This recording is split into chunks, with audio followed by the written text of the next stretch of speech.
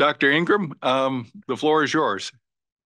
Great, thank you. So, I'm not sure if you have my slides. If not, I can share, but it says that I can't at this point. We're working on that and should be able to share them shortly. Okay. All right. Well, good afternoon to all of you.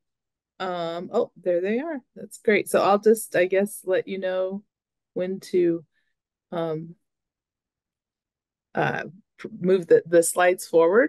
But good afternoon. It's great to be with you. Thanks for the invitation to talk to you this afternoon about some of the work that has been done, not just in my lab, but also some collaboration that we have done with folks at mostly the University of New Mexico, but people have moved around a little bit.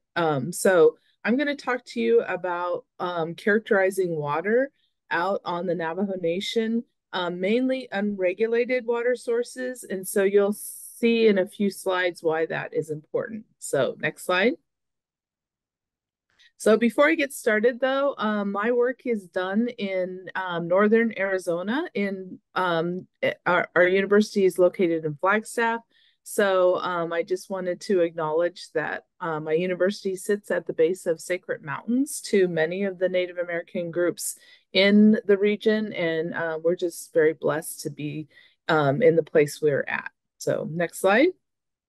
And then I did want to give you a little bit of background about myself.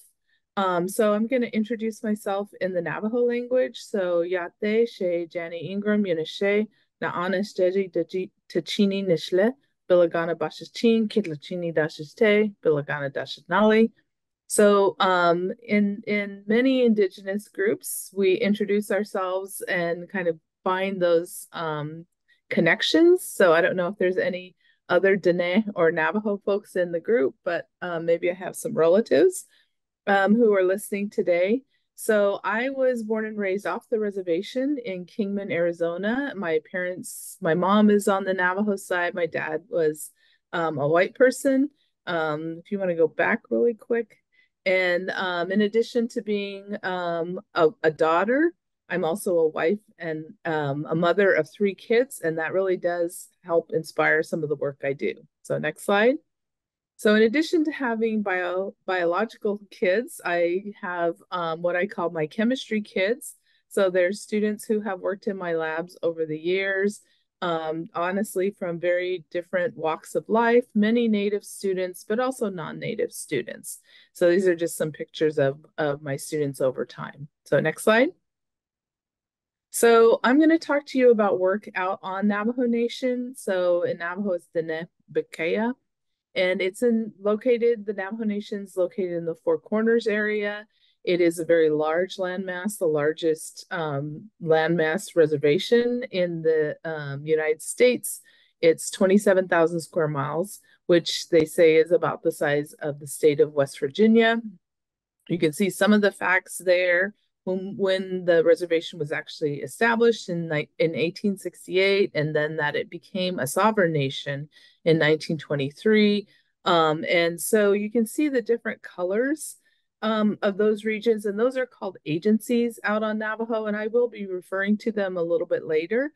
But you can think of those as kind of states within the nation, and then the boundaries. You can see smaller boundaries. Those are what are called chapters. So there's 5 agencies or states, and then 110 chapters or counties. And these are really community areas in which much of the work is done. So you can see there is, quite a bit of area to cover, and I'll talk to you about some of the water work that we've done really all over the Navajo Nation. So next slide. So a little bit more background. So like I said, Dene is what the Navajo call themselves, just means the people. It has approximately the nation, there's about 400,000 citizens who are enrolled members, and about half of those folks live on the reservation. You can see some of the socioeconomic statistics in this slide. But the thing I want to focus on is just really the infrastructure issue. It's estimated that 20 to 30% of the households out on Navajo do not have running water or power. So therefore, folks need to haul water from different water sources. And so we're going to focus a little bit on that with this talk. In addition, folks still do a lot of ranching and sheep herding out on Navajo. So it is a very rural lifestyle that folks have. So next slide. So focusing on the water issues. So there is, like I said, many of the homes do not have running water. And so as a result, then people need to haul water. Other issues out on Navajo are that it is a very arid climate. There are water right issues. So sometimes, things change very quickly. Definitely drought is a problem. And so people haul from different types of sources, including what are called livestock wells or non-regulated wells, just meaning that they do not have, regular testing, and there's no filter systems because these wells were really intended for the livestock. However, Navajo is vast, it's very big and very rural, and so oftentimes the most convenient water source is one of these livestock wells. So cost is a huge burden to the Navajo people who do have to haul their water. So as you can see, just an estimate, typical cost for a water user in urban areas who have tap water is about $600 per acre foot of water. Whereas if you are having to haul your water, this goes up by a factor of 70. So this is really an expensive issue. And then later in the talk, I'm going to talk a bit how the COVID pandemic actually affected all of this water insecurity issues. So next slide. So these are pictures of different types of water sources that folks might use out on Navajo.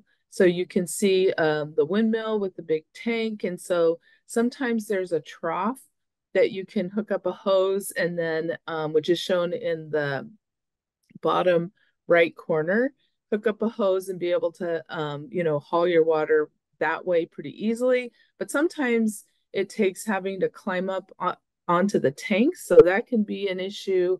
There also are hand pumps and some of the, like shown at the very top right corner is a seepage site. So you'd have to dip down into the water. So there's different of these unregulated wells. It's for the people using them, they need to know what they're getting into, whether they need hoses or whether they need a ladder to get up to the top of the tank and those types of things. So next slide. So to compound issues, there was uranium mining out on Navajo in the mid-1900s. This was, really the uranium boom started after the approval of the Manhattan Project in order to, get uranium for military uses. So the mining activity there was a lot on the Colorado Plateau because the ore there was enriched in uranium, and which is where the Navajo Nation lies. So as a result, there was a lot of waste, including radioactive waste, because uranium is radioactive.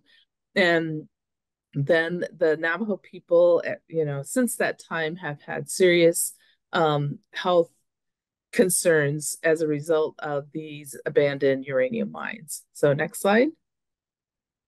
So shown here is actually another map of the Navajo Nation, but now kind of showing you the mining regions on Navajo. So the X's on this map are abandoned uranium mines, and there is about 532 of these abandoned uranium mines scattered across the Navajo Nation.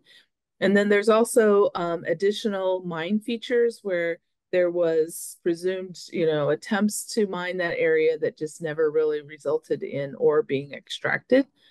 So as a result, these abandoned mines have left behind mine tailings. There was different approaches to the mining. So in the western part of Navajo, that was open pit mining, so just taking the ore from the surface, whereas in some of the other regions, it was underground mining. So all of these have different um, mine waste issues. As of, currently, only a few of them have been remediated, so most of them were just left behind. And so there are questions as to what all this mining activity affects the water sources on Navajo. So next slide.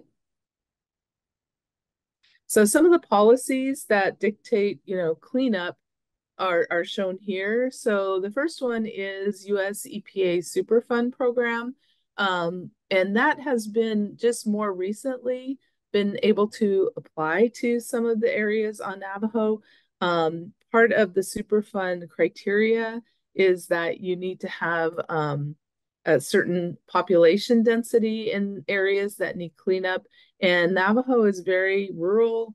People are very spread out. And so that has been an issue in the past, but it seems that there are been made the ability for those Superfund uh, uh, funding to be able to go to working on some of the remediation. It's very, very slow, but there does seem to be a little bit of action, which is encouraging. Other approaches to the policy were the Uranium Mill Tailings Radiation Control Act, UMTRCA, and then the Uranium Mill Tailings Remedial Action, UMTRA, which really oversaw some of the issues, but there was very little remediation that happened through those acts. And then the last one I want to bring up is actually out of the Navajo Nation, called the Dene Natural Resources Protection Act of 2005. And this was put forth by Dr.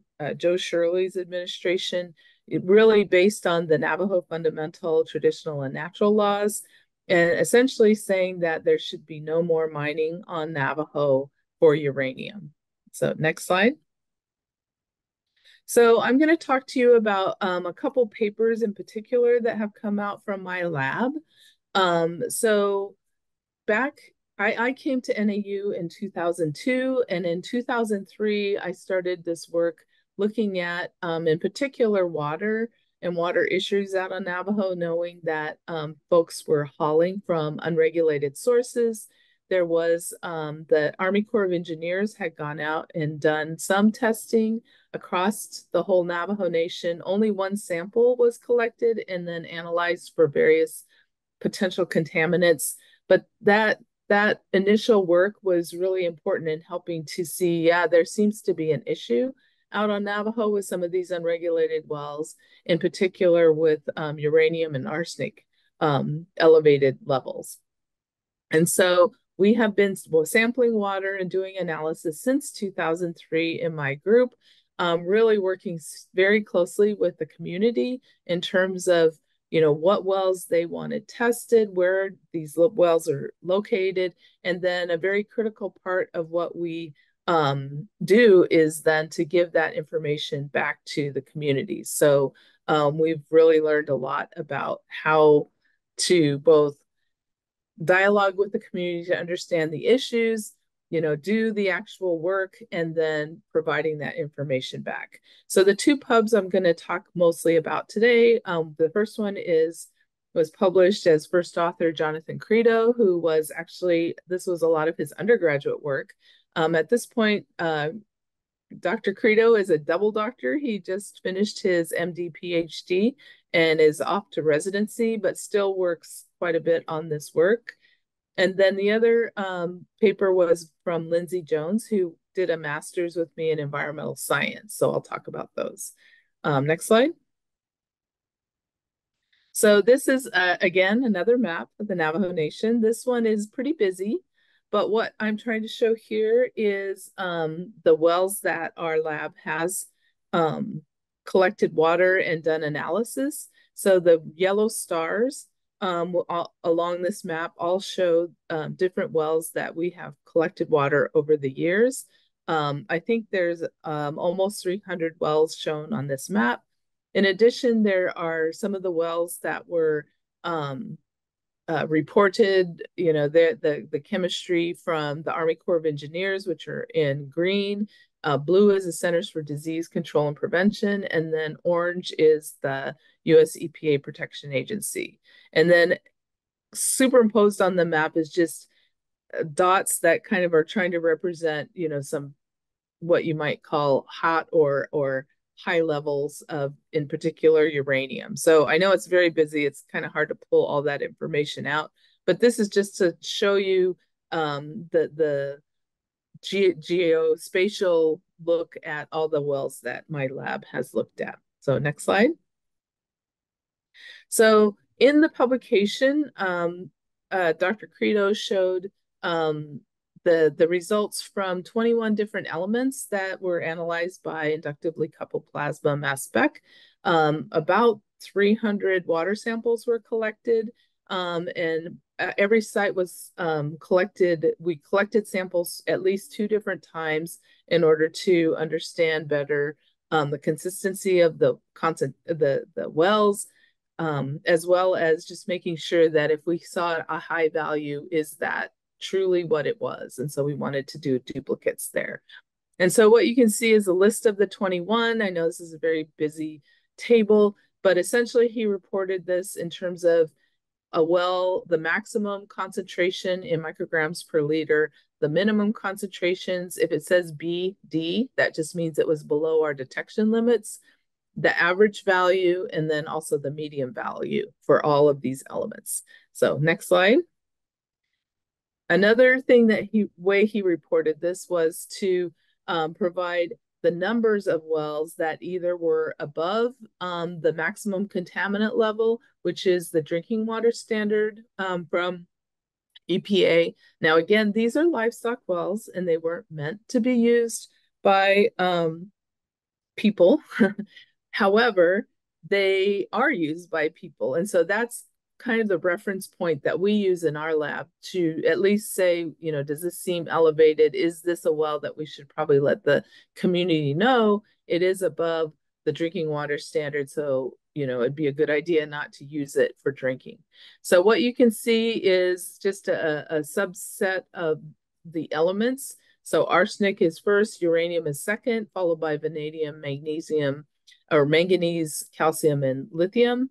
And so what he showed here was that the number of wells that were above the drinking water standard. So you can see this might be hard if you don't know Navajo, but these are different agencies. So Chinle is sort of in the center.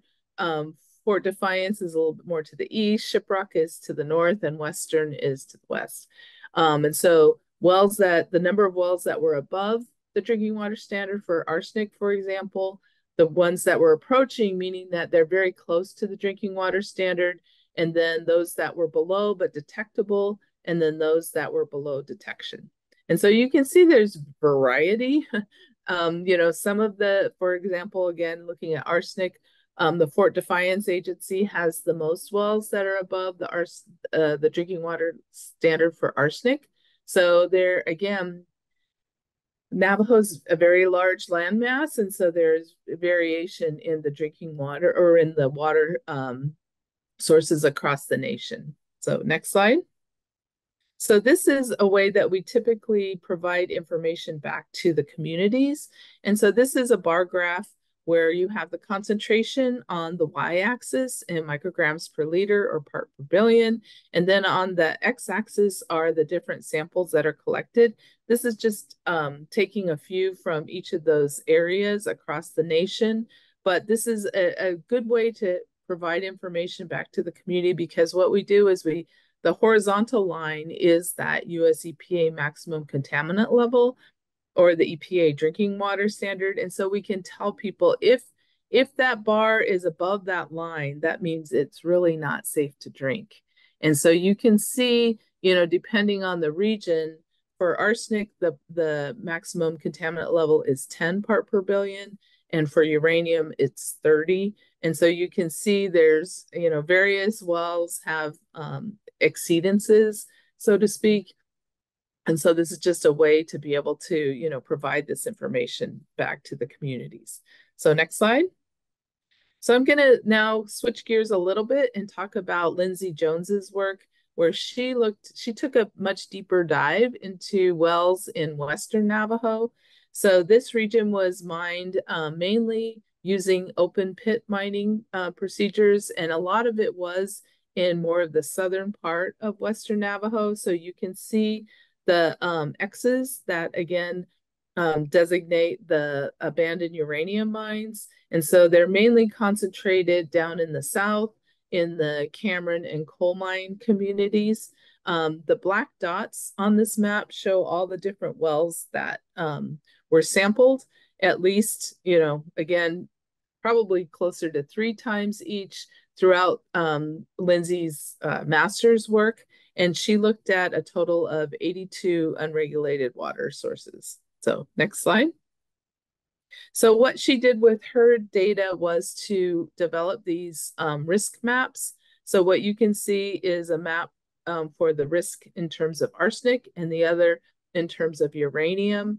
And so again, the X's on the map are the abandoned uranium mines.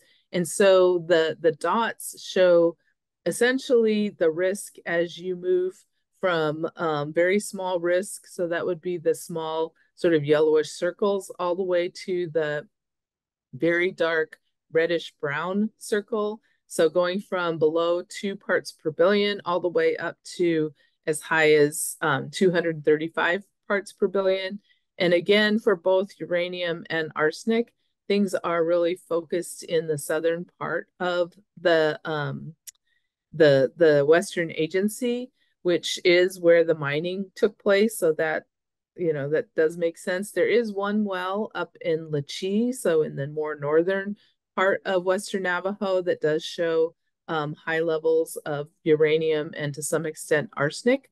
Recently, I met a community member from Lachee, and we are going to go back up and do some more sampling in that area because she was very surprised, and it is a bit of an outlier, but we want to investigate that a little bit more.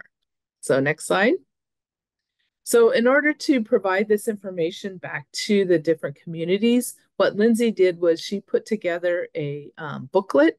And so that's what's shown here. And essentially, the booklet had the information that she collected. And what she did was on the one page of the booklet would be the map of the chapter or the community that she collected those samples. So that's what you can see in the top right is the loop chapter with the where those wells were located.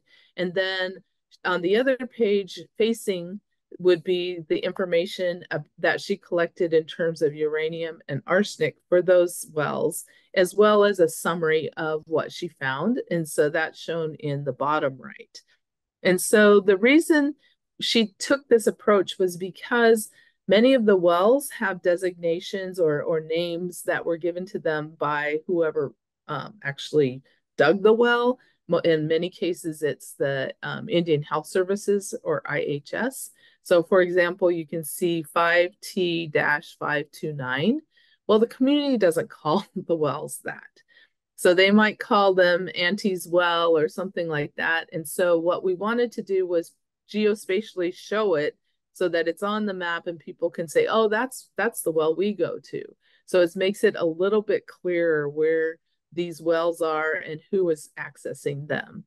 And then in addition to that, the summary or the data that's reported, like I said, we found it's pretty useful to use these bar graphs and to put the maximum contaminant level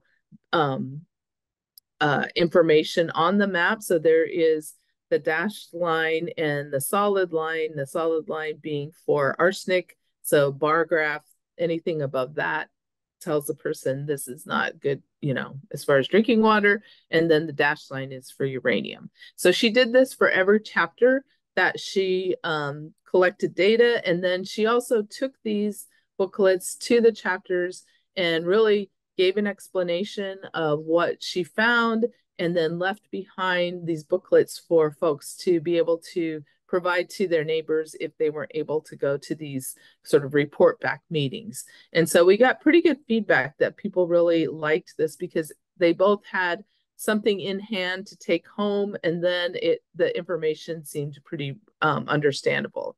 The last thing is that I had another student in my group at that time who had very good Navajo language skills. So she actually did some summaries of different of some of this work in Navajo for Lindsay, so that again there is a little bit of information, within the Navajo language for people to look at. So next slide. So I want to end the talk just with some of the collaborative work that we've done with the University of New Mexico. So these are a couple papers that were published out of Dr. Johnny Lewis's group, really looking also at arsenic and uranium issues from these unregulated water sources. So the reason why we got together was because, as you can well imagine, University of New Mexico is more on the eastern side of Navajo, and Northern Arizona University is on the western side. And so we had data sets that really covered a bigger area of the Navajo Nation, thinking that if we combine them, we could perhaps actually provide information to the tribe about the entire Navajo Nation. So next slide. And so we began working with Dr. Lewis's group back in 2018. At that point, Joe Hoover was a postdoc in her group, and we worked with him and with Daniel Bean, who was a master's student, and my students to collect or gather all this information and to try and combine them in one large database so that it had information where, it was very similar and easier to find, what one might be looking for. So next slide. So in addition to the NAU and the University of New Mexico data, we also collected any public data that we could get our hands on in order to add to the database.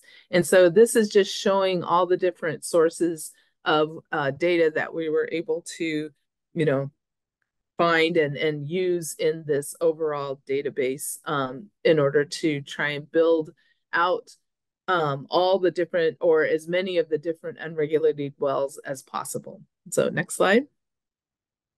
And so this shows really there was over 1,000 water sources and as many as 158 analytes. Now, not every single triangle that's shown here, those are the different water sources, has all 158 analytes, but as many as we could collect and put into the database.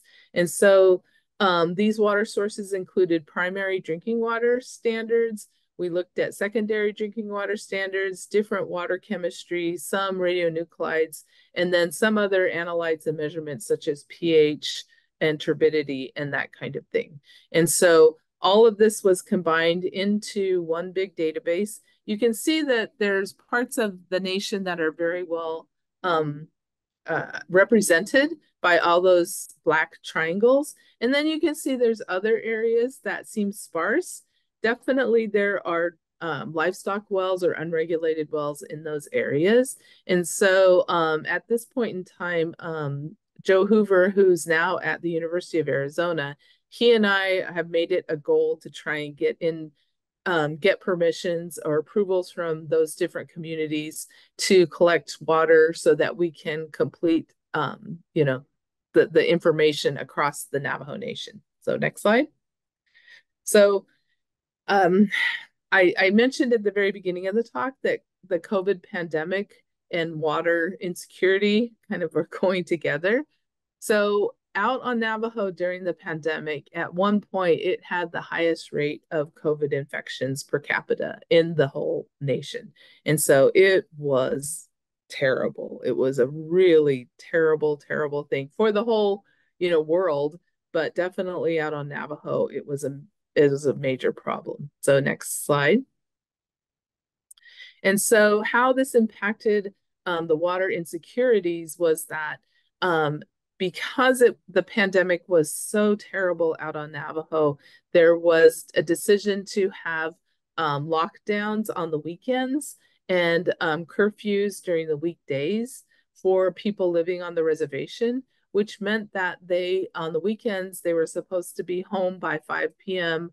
Friday and not leave their homes really until Monday morning early. And then for during the curfews, those were to people were supposed to be home, I think, by 5 o'clock. So if you don't have water in your home, it made it really difficult to go to your normal water, site that you were hauling from. And so it became a really big issue for folks out on Navajo. So next slide.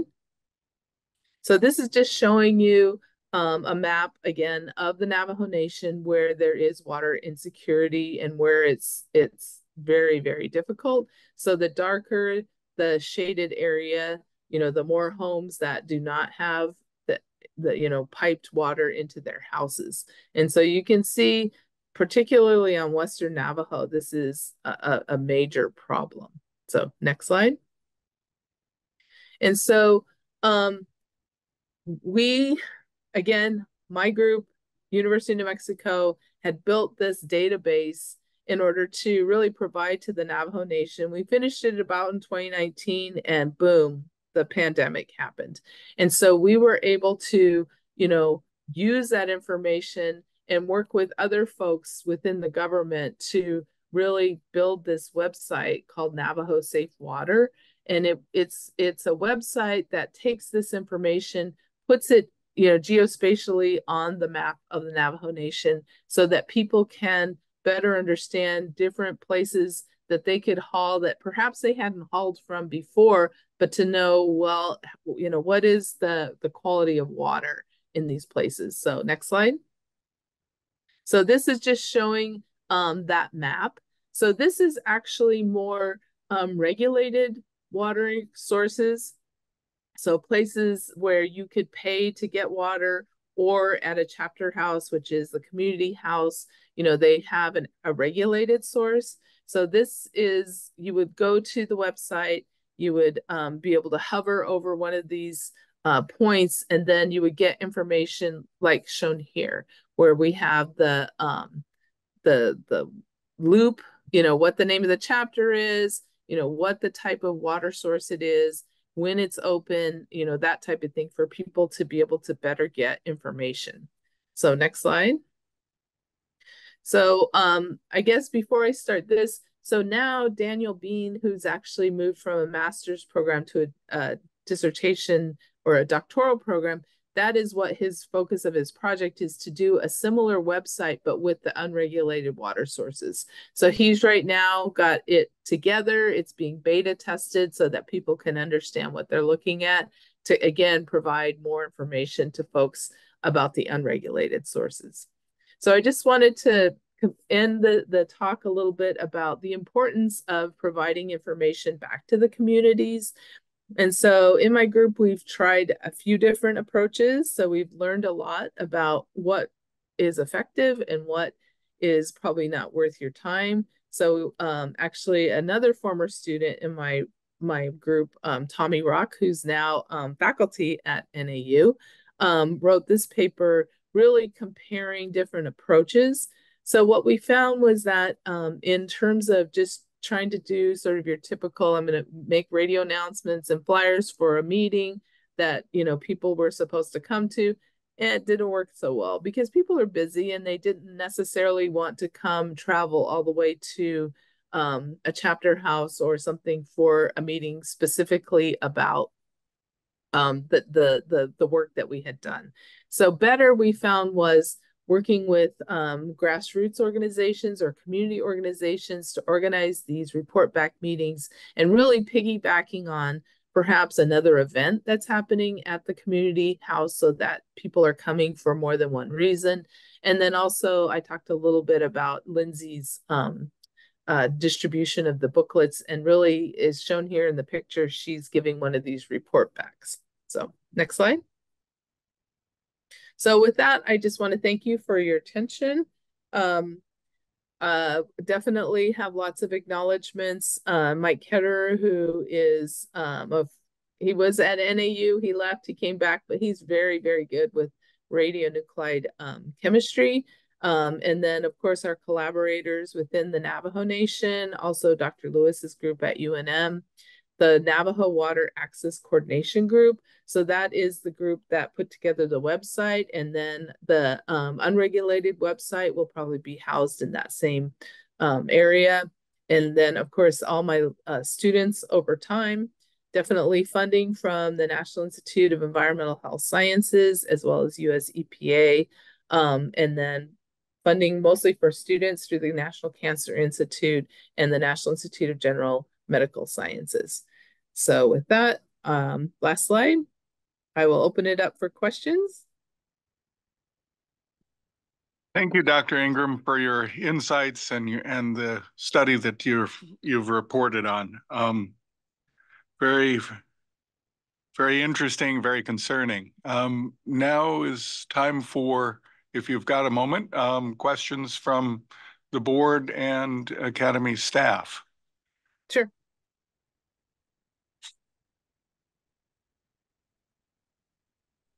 So, not seeing any immediate questions, I'll raise one myself, and I think we're actually now have a backlog. So, given all that you've presented, what do you think is the most immediate need in response? If you had the ability to appeal to someone in Washington, what would you ask for? Right.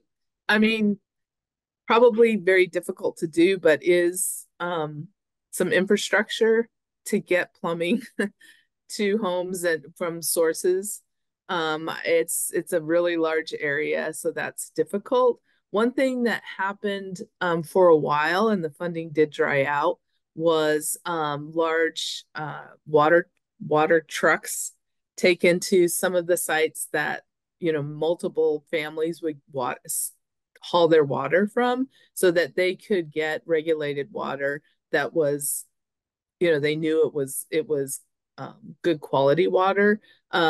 Oftentimes folks will haul from regulated sources that are further away for, say, drinking water and that kind of stuff, and then maybe use the unregulated sources for household work.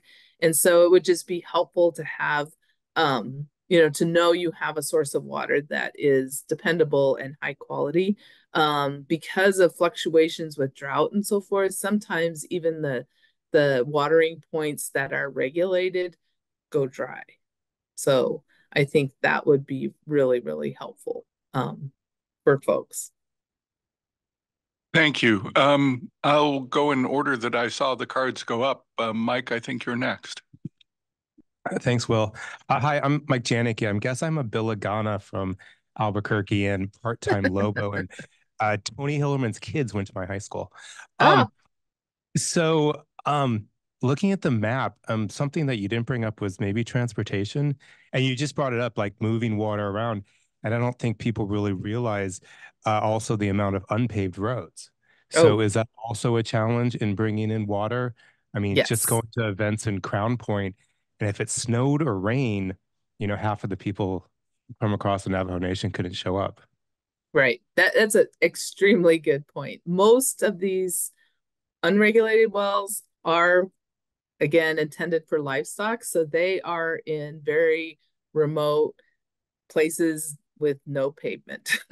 And depending on the area, sometimes you think this isn't even a road. How do people get here, to haul water? And then all of a sudden there'll be a vehicle that pulls up. And so it's really challenging, as far as, particularly like you made the comment, in the winter or in the spring with the rains, because it's very clayey, and so it can be very treacherous, really. I mean, my group, we take out four-wheel drives, but a lot of folks don't have that are out there. So there's a lot of difficulties with this. Another thing that I didn't bring up was just, how we, with plumbed water, use water, and during the pandemic, wash your hands, wash your hands, wash your hands. Well, if you don't have very much water, that becomes difficult. So it's also a different utilization of water. Folks are very careful with their water compared to, if you have indoor plumbing. Yeah, thank you. Charles? Yeah, Dr. Ingram, Charles Ferguson, director of the board. On a personal note, I was thrilled to read on an interview you did that you're a Pittsburgh Steelers fan. and especially Jack Lambert. So I know I'm from Pittsburgh area, so longtime Steelers fan too. So I have a couple questions. One, I guess more technical. I was thinking about even the livestock wells. You know, it's like people weren't even, if they were not using livestock wells for their own water, but you're still using it for livestock. Well, that still will get into the food chain. So still a concern. I think you alluded to that, but I just want to just make that explicit point. Yeah. So to follow up on that, so we started the water work in 2003, and the report backs, folks would constantly ask, is there uranium in our mutton? So in our sheep, which is a traditional food of the Navajo. And I kept, I don't know, I didn't know how to answer that. But one day, so I had a student who had a poster up, outside my office, and they had taken pictures of these sheep grazing on this abandoned mine to put on the poster. And the janitor on my floor came by my office and said, I think those are my sheep. And I was like, really? And that was the start of that, trying to be able to answer the question that you're asking, because we work directly with the families, with the sheep. And, we would go out and butcher as you would, traditional Navajo butchering, but we would collect different organs and tissues. So I have a student who's finishing up her doctoral work, a Navajo student who we've been looking at that for a while, and from sheep from different parts of the Navajo Nation. And we do see a bit elevation in different parts of the sheep compared to some sheep that we got off res about 100 miles south of Navajo that were mainly fed hay and that kind of stuff. So we should be putting that information out soon, but you're exactly right. And that's been a concern of Navajo folks, that and plants. And so we've done some plant work as well. Great, thank you for that. And I know we're almost out of time, but the other kind of bigger issue that you brought up, and it's vitally important, is how to effectively engage and have a conversation with, and then have the respectful exchange of information with Indigenous people, with people on Navajo. And I was just coming from the Green Chemistry and Engineering Conference in Atlanta just earlier this week, and attended a session they had there on environmental justice and working with Indigenous peoples and doing it in a respectful way. I think there's just so much, the non-Indigenous world needs to understand about that. So maybe I'll follow up with you in a separate conversation about how can we do a better job as the national academies to create that type of forum, to be supportive, do it in a respectful way. And I'll just briefly mention, Mike Janicki and I were fortunate to be directors for a couple of studies we did for DOE's Office of Environmental Management on Hanford, the cleanup of the Hanford site, and which impacts a number of tribal nations. And so, trying to make that effort to get that input from those people to the relevant federal agencies and do it in a way where it truly is a two-way communication. Right. It's key. It's so important, but it takes time.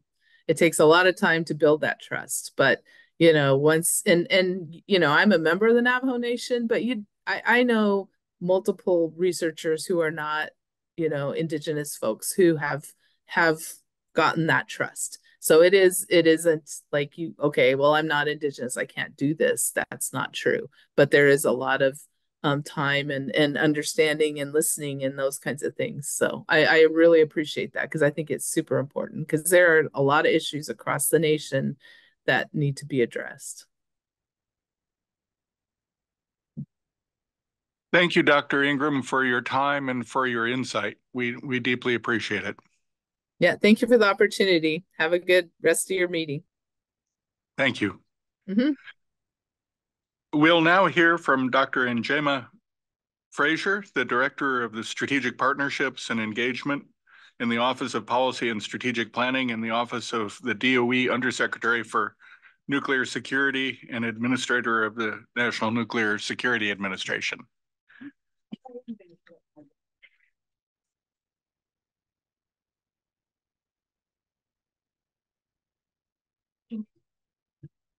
Oh, and Njema, please use the microphone.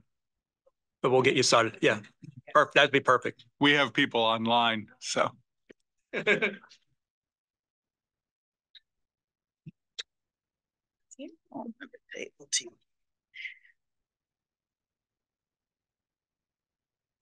Red is good? Yes. Okay. It's counterintuitive. All right. Good afternoon, everyone. Good afternoon to the folks in the room, online. Thank you so much for the opportunity to present to you.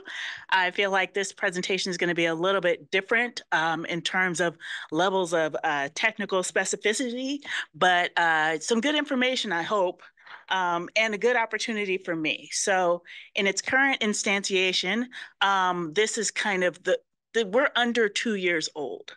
So we reside in NNSA. We were formerly in defense programs, and that was elevated by the Undersecretary for Nuclear Security up into her front office. So we are building, developing, shifting to kind of align to that office and the priorities and the strategic enterprise-wide view that we have to take upstairs. So let's give this a go. Okay. All right, so this is a great opportunity for me. I will say that we've been very fortunate in that the Administrator Ruby, who is in charge of NNSA, has really focused on partnerships from Jump Street. So she was confirmed in July of 2021, and one of her first addresses to NNSA thank you so much. Reference partnerships. In her 2 top priorities, she had mission delivery and partnerships. And at the time, from defense programs and NNSA, we still heard the call to action for that, and really tried to make sure that we capitalized on her language, where she talked about having effective and efficient narratives that can be, relayed to internal and external partners, to really be able to communicate the value of partnerships, highlight where partnerships occur throughout the NNSA, and use that to kind of build the brand of using NNSA capabilities for national interest. And so she's very clear in that and was able to really drive that home. All right, so I'm going to be managing a bunch of different things. All right, here we go. So I wanted to use this slide to do 2 things. The first is, instead of throwing up a massive DOE org chart at you, to just kind of show the line of succession, as it were, when it comes to partnerships, right? So we have Secretary Granholm. She has 5 undersecretaries. One of them is the Undersecretary for Nuclear Security and Administrator NNSA. Underneath her sits the Office of Policy and Strategic Planning. And so that's headed by Cindy Lurston. And with the reorganization that occurred in 2023, underneath that sits myself. So that's strategic partnerships and engagement. So that's a simple way to do it. So that's the first goal of this slide. The second goal is to really say that the strategic vision that came out in 2022 is where we're getting our marching orders, right? It has a lot of key themes and covers the major mission areas, but it also has some language and a lot of really strong toeholds into partnerships, collaboration, coordination, leveraging, all of those words that you would associate with partnerships. And so that came out in 2022, but we still use it very heavily to this day. And I think we will through the end of this current administration. And hopefully we've established enough documentation, processes, practices that will extend even beyond that. So within the strategic vision, you can kind of see here the mission priorities. And for those who are very familiar with NNSA, none of this will come as a surprise. You have stockpile stewardship, so your nuclear weapons, nuclear non-proliferation, counterterrorism and counterproliferation, and you have naval reactors, right? So those are the first 3. What was added, that was a great addition. And I will say this document was produced by the Office of Policy and Strategic Planning. So there's a lot of alignment there as well. What was added was emerging challenges, right? So really, how do we deal with the fact that quite different from when NNSA was established in 2000, we have a very rapidly shifting and nuanced threat environment, right? And, you know, two near-peer adversaries, just a lot of things that, you know, weren't in play when we were first established, right? So how do we deal with those emerging challenges? How can partnerships help to do that? And where, you know, within each of these major portfolios, do partnerships, you know, need to come into play and be stronger? So I'm going to make sure I am hitting all my key points. I think I am. Need to get to the evolution where we have 4 hands. So at the top level, and this won't come to as a surprise to any of you, if you've seen any of the administrators' testimony, there was a nuclear deterrence summit, there was SW21, and so she actually in 2024 even has been in a lot of public places talking about her national priorities, right? The challenges and where she's spending a lot of her energy as we try to kind of round out this 4 years. And so those areas you see here are nuclear deterrence needs in the long term. So we're talking beyond the mid-2030s, definitely beyond FinCEN, but beyond the mid-2030s as well. How do we innovate to stay ahead of our adversaries?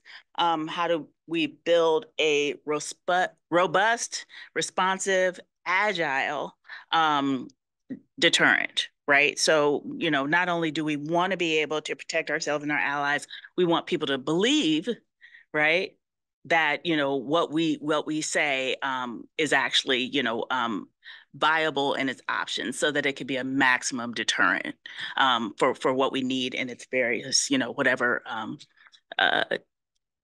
venue we're talking about. And then we also want to position NNSA, and I mentioned this a little bit, to be agile in the face of emerging threats. And so at the highest level, those are some key themes that you'll see coming out of the administrators, both remarks internally and externally. So we all kind of know where we're going. All of her direct reports know, and their direct reports, and so on and so forth. And they told 2 friends. If you go further than that, I think I'm going to be able to do this. Okay, so I'm going to, will this work if I just use the laptop? Ah, it's like, it's a lot going on. All right, not a problem. So in the level below that is when you're talking about the modernization efforts that are going on, right? And so we have used kind of our relationships and partnerships with DoD, with the laboratories, and with other agencies to really deliver, right? So mission delivery was that first key priority, of the second being partnerships. Over 200 modernized weapons, and that's in the last year to DoD. And that is the most since the Cold War. So, you know, we have this national posture, right? We are just refurbishing, we're modernizing, we're not having new weapons. And so as these age, we need to make sure that we are still equipping the nuclear deterrent, right? So it's a massive effort. We are reconstituting some capabilities that had gone dormant, and we'll touch on that a little bit later. And then and we also have a wide array of weapon systems that have their own unique needs. And so we're using our S&T infrastructure, expertise, and the base that we have there in order to accomplish that. All right. Another area, and I touched on S&T briefly, is that we are using, we're focusing on pit production, reconstituting that capability. You may have heard of our 2-site solution for 80 pits per year. That comes up quite a lot in testimony. And so we're on the path to doing that. And we're, with each passing month, we're more confident in being able to reconstitute that in a way that we have continuity of operations and that we're building it in a sustained fashion. So that is another real focus for the administrator. And then we have an enterprise blueprint, which is, I will say, as a physicist, one of my favorite things, in that we are looking at the sites, the facilities, the infrastructure, and what the needs are long-term, and how we can build out a plan for that. So that is something that's under development. There are dozens sounds about right, of different stakeholder entities that are being brought into those conversations, both inside and outside of NNSA, because we do serve so much of the S&T needs for the nation. And we'll get into our partnerships a little bit later. We're bringing a lot of people to the table to say, what do you need? We're also making sure that the equities when it comes to naval reactors, DNN, counterproliferation, things like that are taken into account, and that we're not being just weapon systems based, right? So we're developing that. We're hoping that goes out to 2050. That is the plan. And so that is something that's really occupying a lot of our time within the administration. The third thing is IT and cybersecurity. So we actually just had a lab plant site summit last week. And one of the things that came out of that is really modernizing what we have in the way of information technology and cybersecurity connectivity out at the sites, to make sure that we can be agile and responsive, and that we are taking advantage of the latest technology. Some of these buildings and the infrastructure contained therein, the pipes, the everything, is really like pre-Cold War, so it's old.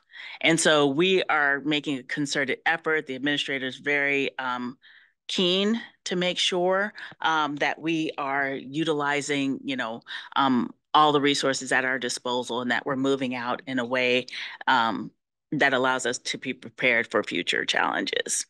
And then I have here kind of a catch-all with AI, machine learning, digital transformation, right? This list could go on. Something I don't have on here, biosecurity, right? So there are a lot of other areas, and that we're trying to make sure that we cover, that really are reflective of the environment being more mercurial than it used to be in the past.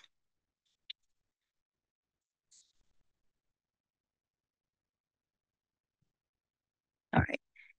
And then I did want to touch on, before I get to my programmatics, is international collaboration and coordination, right? Which is vital.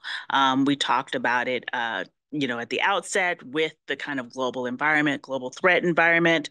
But when you get into things like nuclear detonation detection, when you get into nuclear forensics, you really are talking about the NNSA capabilities being used on a global platform to kind of make sure that we're ensuring ourselves and our allies are safe.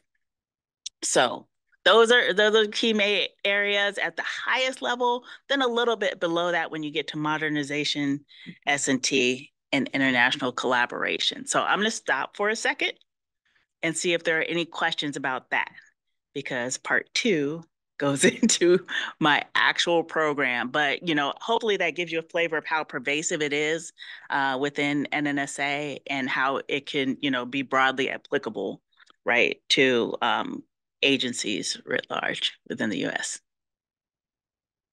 Okay.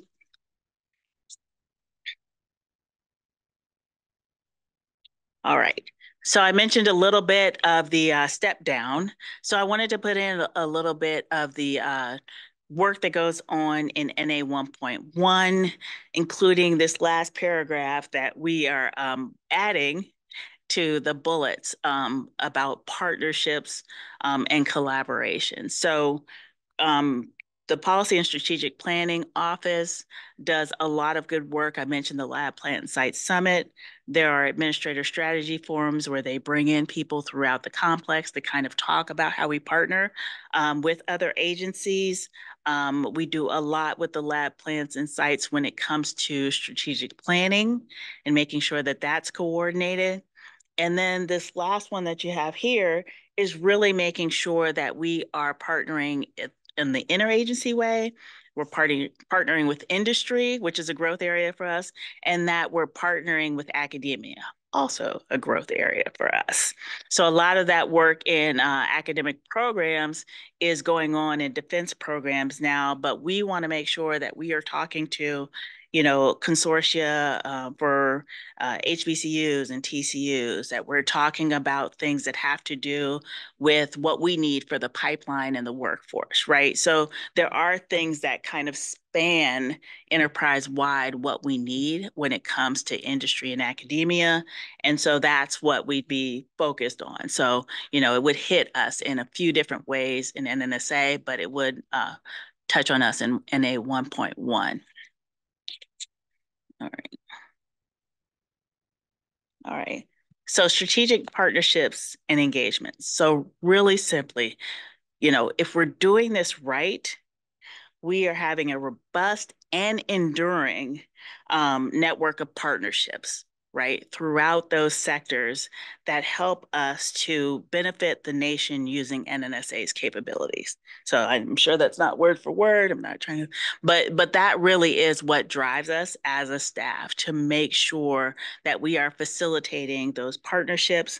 We are launching those relationships, those conversations, and really understanding in what novel ways, as well as traditional ways, that we can partner and use NIF, use the exascale computing that we're anticipating from El Capitan. So how are we using those things? Using expertise to be like, all right, if there are nest activities, if there are other things where they need people to help. NNSA was really called upon during COVID. Were called upon during national disasters. So really using our tools, the expertise to really have broader impact. We're doing a lot of things. We just did a strategic outlook initiative on climate change, right? So really, it's you can use the tools for a wide variety of things going forward. So I won't read that slide, but I think I've talked long enough that everybody can see what's on the slide. All right. So what are the three major thrusts that we have currently in my office? One is strategic partnership projects. This is also known as work for others previously, sometimes known as assisted acquisitions, right? So this is really where we have the laboratories partnering with other agencies for the most part, the majority of which is DoD, but also DHS, NASA, NIH, you name it. So, having those partnerships, having those other agencies understand that there is a vehicle by which they can partner with the laboratories. We have field offices that help to manage that in terms of those partnerships. And those have really yielded borne a lot of fruit from the work that's been done there. So slightly different from LDRD and other types of relationships, but really that synergy is what really helps bring it together for NNSA. Second thrust is our FACA committee, which is ACNS. It is currently at this time, it's the only federal advisory committee within NNSA. That too was in defense programs and was brought up and is now, at the behest of the administrator. It has kind of broadened our remit. Before it was just the weapons account. Now we have nuclear nonproliferation and the things that I mentioned before. So it really is agency-wide that those studies are happening. And then we have tech transfer policy. So this is the one, it's a little, tried to use my PowerPoint skills. It's colored in a little bit because we've gone away from the programmatic aspects of it, which are going to reside in other elements of NNSA, and really started thinking about the policy aspects of it, right? How do we engage with how do we just engage with the Department of Commerce, or how do we engage with the Department of Transportation when it comes to technology transfer, MOUs, CRADAs, getting things to commercialization, all of those type of things. What needs to be in place to kind of enable that and benefit from it? So that's where the tech transfer policy piece comes in. And so those are the three major thrusts for the organization at the moment.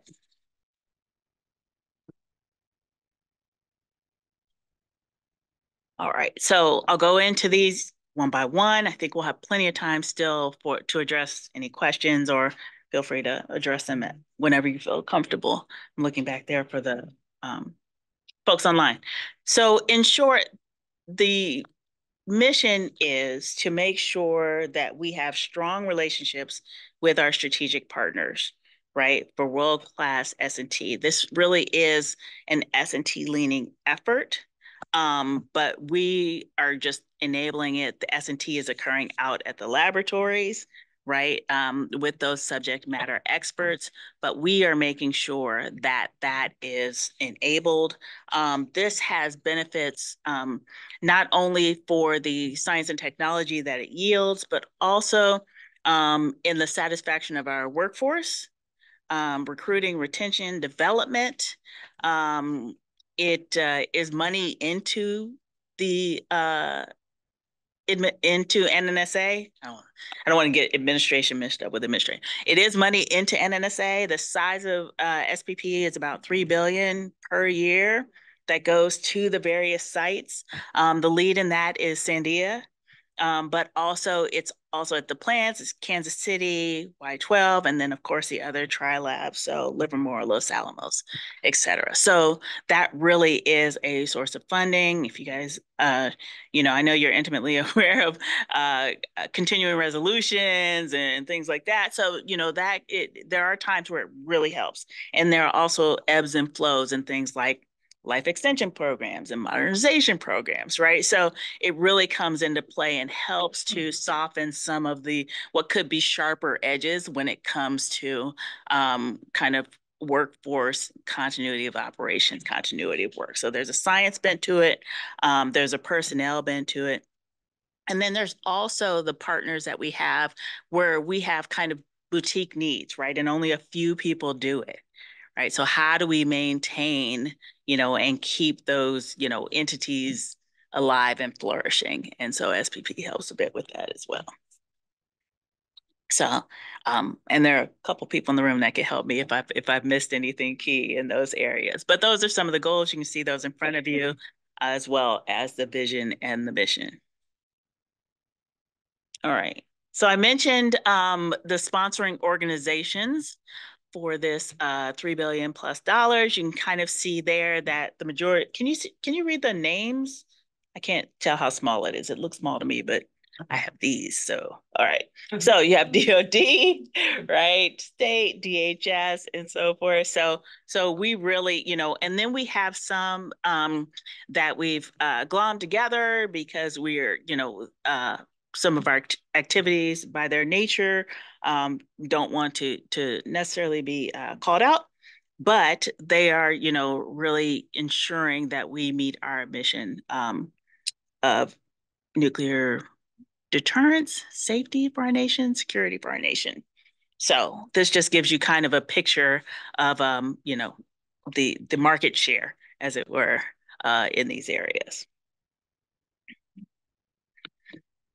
And I mentioned synergy. So I wanted to make sure that we did underscore the fact that these are really mutually beneficial engagements, right? It's not like they're taking an NSA off course, right, to work on something that's not mutually beneficial to us. So that's just a really key. I know sometimes, you know, if we talk to staffers or other people, they're like, isn't that, you know, time away from what you could be doing?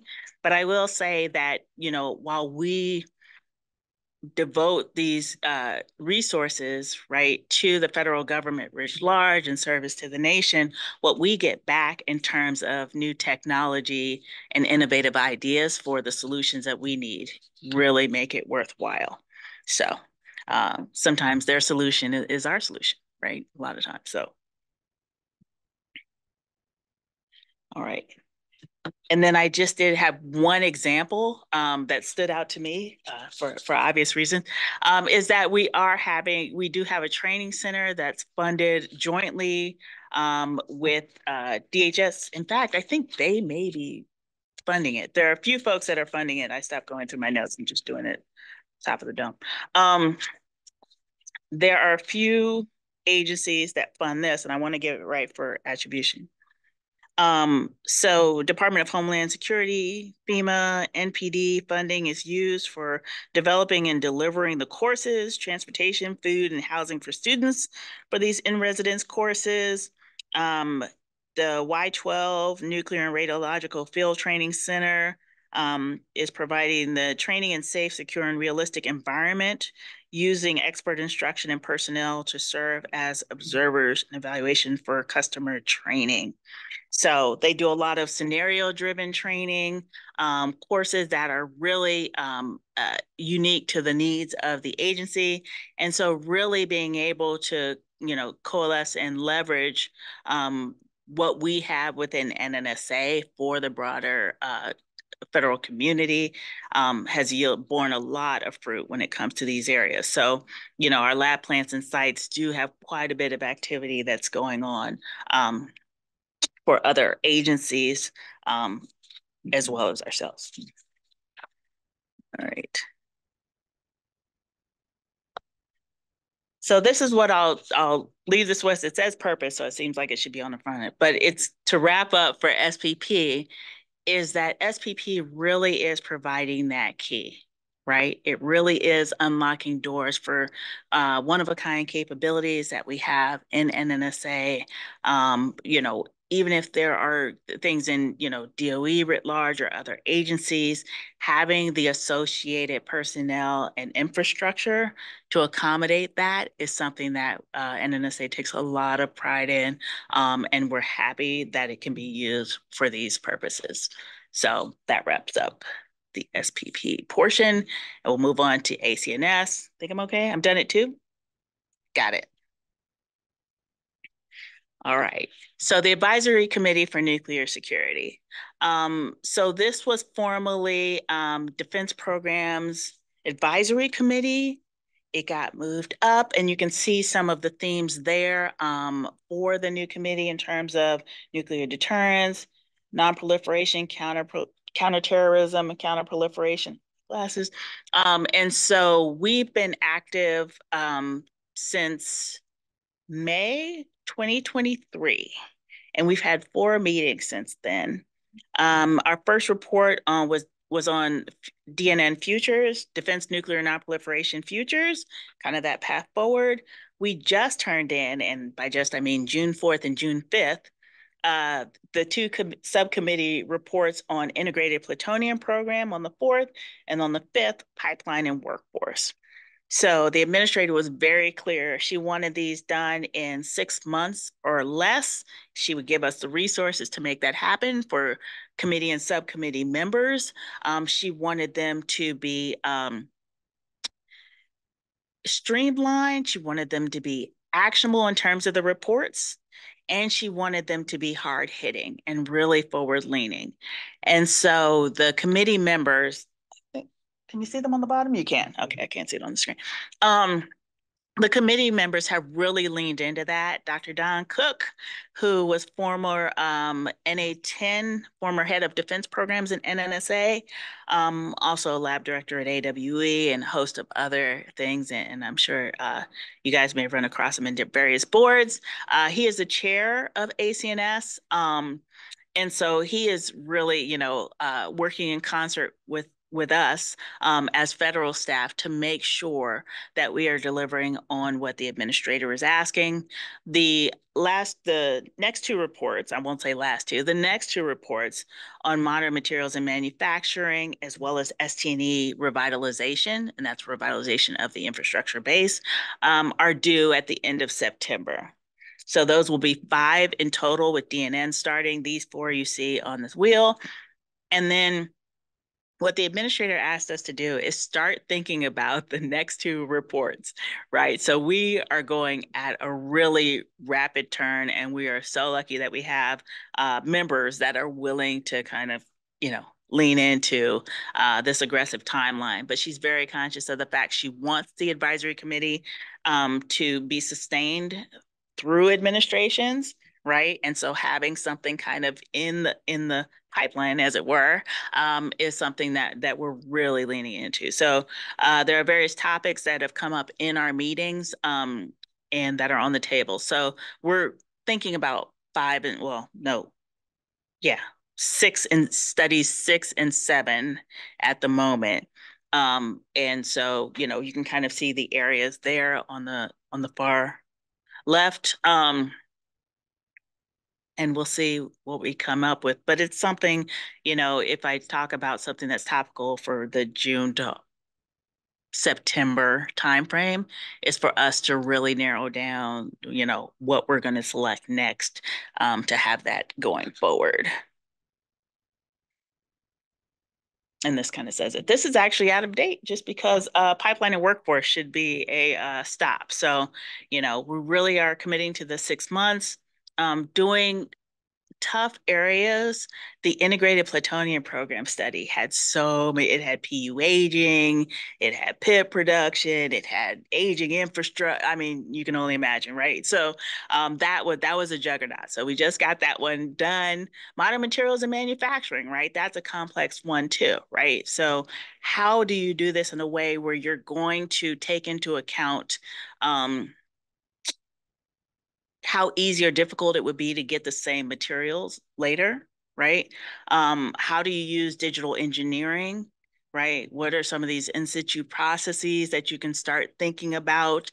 How do you qualify and certify these, how do you qualify these things to a degree where everybody has confidence in them? So modern materials and manufacturing, I can go through each of these ad nauseum, but I won't. But you kind of get the idea. We're trying to hit, and the administrators kind of encourage us to hit really, complex and nuanced areas, and she can then use that to help, drive program. All right. So yes, and you can kind of see the TBDs on the ones upcoming. So this kind of states what I had earlier. And the last area I wanted to hit is tech transfer policy, right? So there are various tiers that are both internal to NNSA, between NNSA and DOE writ large. There's also an Office of Technology Transitions. There's General Counsel's Office. There's the Office of Science. There are a lot of people who have equities when it comes to tech transfer. And then you can imagine the interagency, right? And what we want to do to be kind of aligned to what we're doing nationally. So there are various tiers of tech transfer policy. And just to give you an idea of scale, between the tri-labs account for the largest accumulated bundle of patents in the federal government. Right, so that's not all DOE labs. That's Livermore, Los Alamos, and Sandia. Right, so we want to make sure that we are investing in and being forward thinking when it comes to what we need to, do oversight of lab licensing, right? But not be so cumbersome that we are stunting a process, right, that is working really well. We want to foster innovation, being proactive, and people really being excited about tech transfer and commercialization within the industry. So that's tech transfer policy. And so what's next? And then we'll have like 10 minutes for questions. So you see the first 3.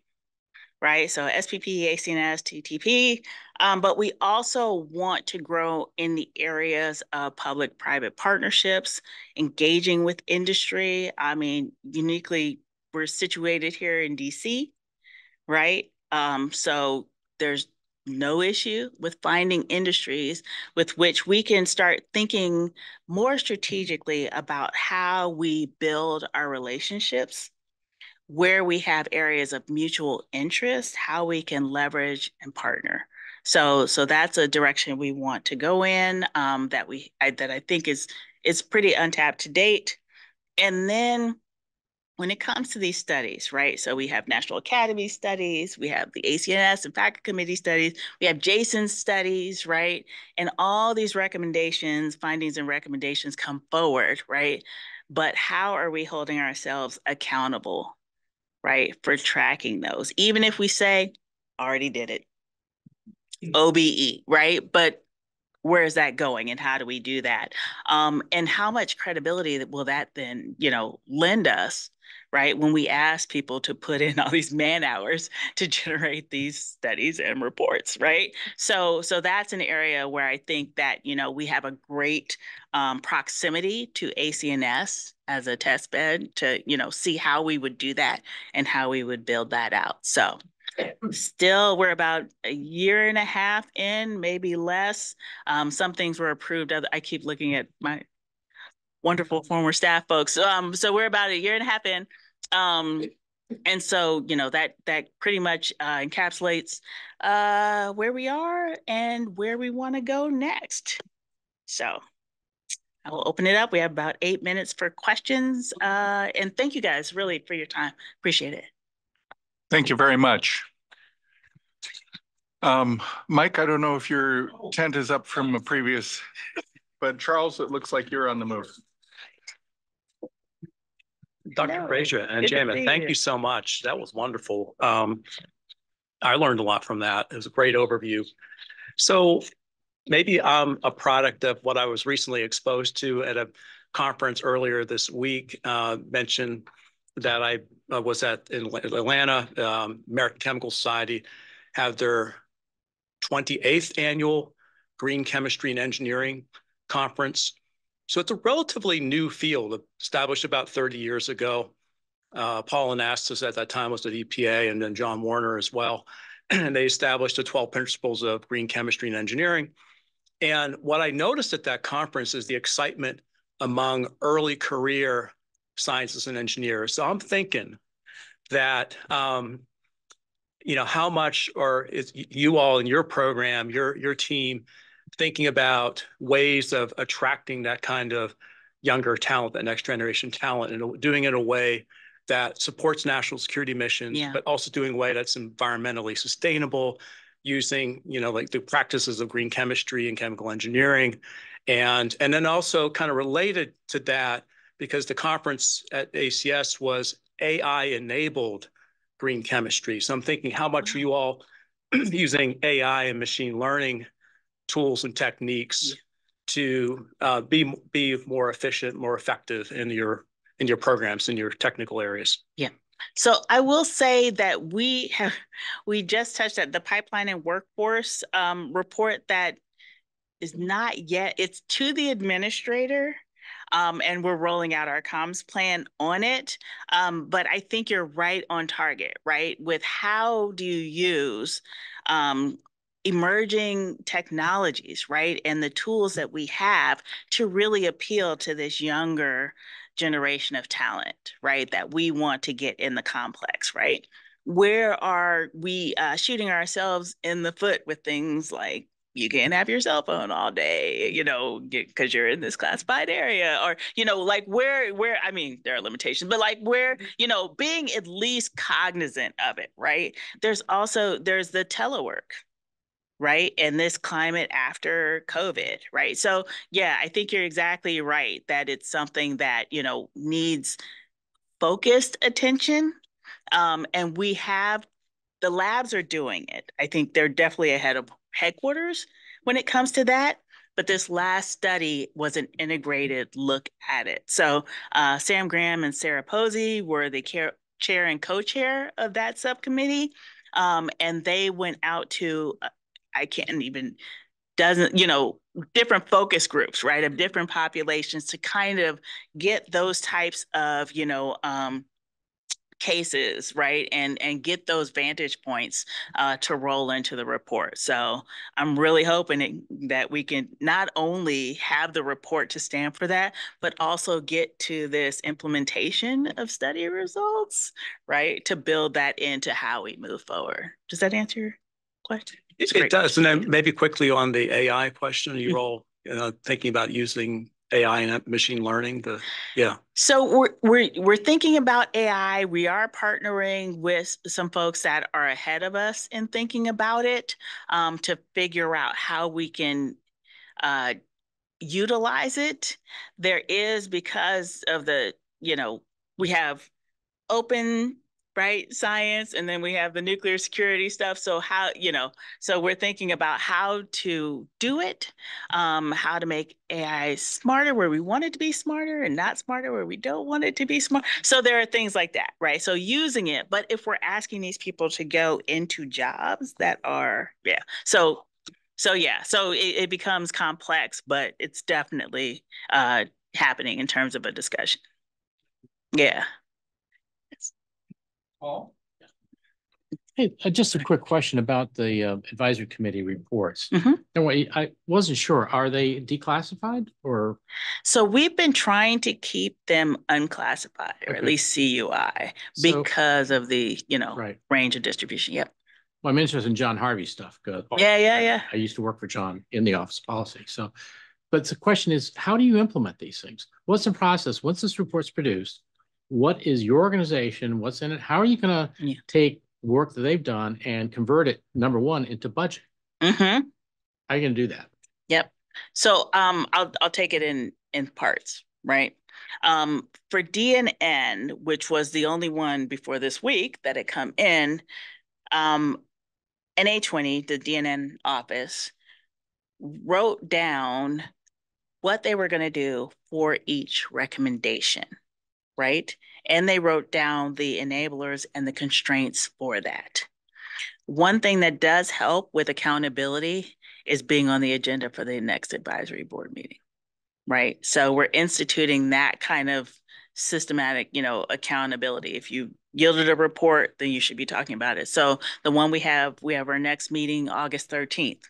So there are going to be interim reports, and they're going to be closeout reports, but they're also going to be reports from Corey Hinderstein, who's the head of NA20, and Marv Adams, who's the head of defense programs. Sorry for the organizational numbers, but we're having them come and brief the committee on what they're doing. When it comes to budgets, I don't know how we deal with that, other than trying to use it when we are talking to OMB and when we are talking to Congress about what our needs are. The reason that the administrator wants us tackling these things is because they are external reviews, right? So they, hopefully they carry the weight of that versus us saying, give us all the things, right? So the FY25 budget is about 25 billion. That's right. So it gets tough to be like, oh, and we also need, right? But in terms of prioritization, documenting, and really having the programs accountable for addressing each of the recommendations, that's what we're trying to do going forward. So we'll do that again for IPP, and we'll do it for pipeline and workforce for the various programs. Yep.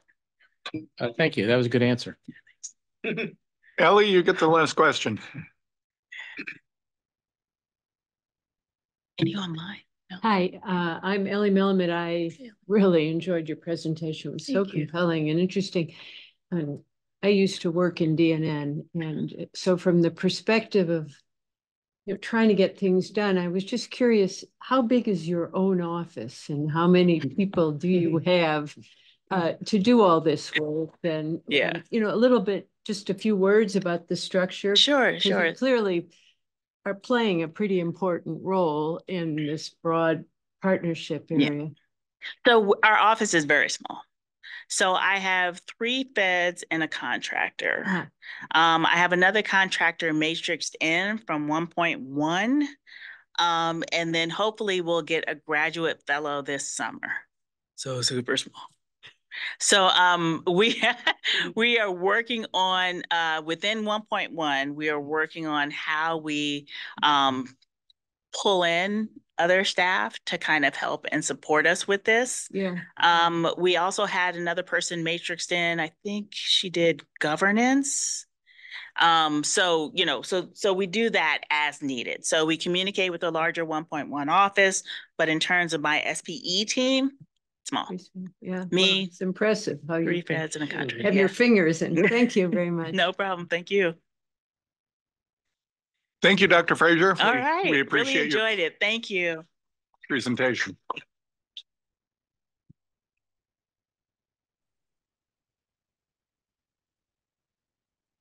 So now we move to Mr. Paul Murray, who's the Deputy Assistant Secretary for Spent Fuel and High-Level Waste Disposition in the Office of Nuclear Energy at the Department of Energy.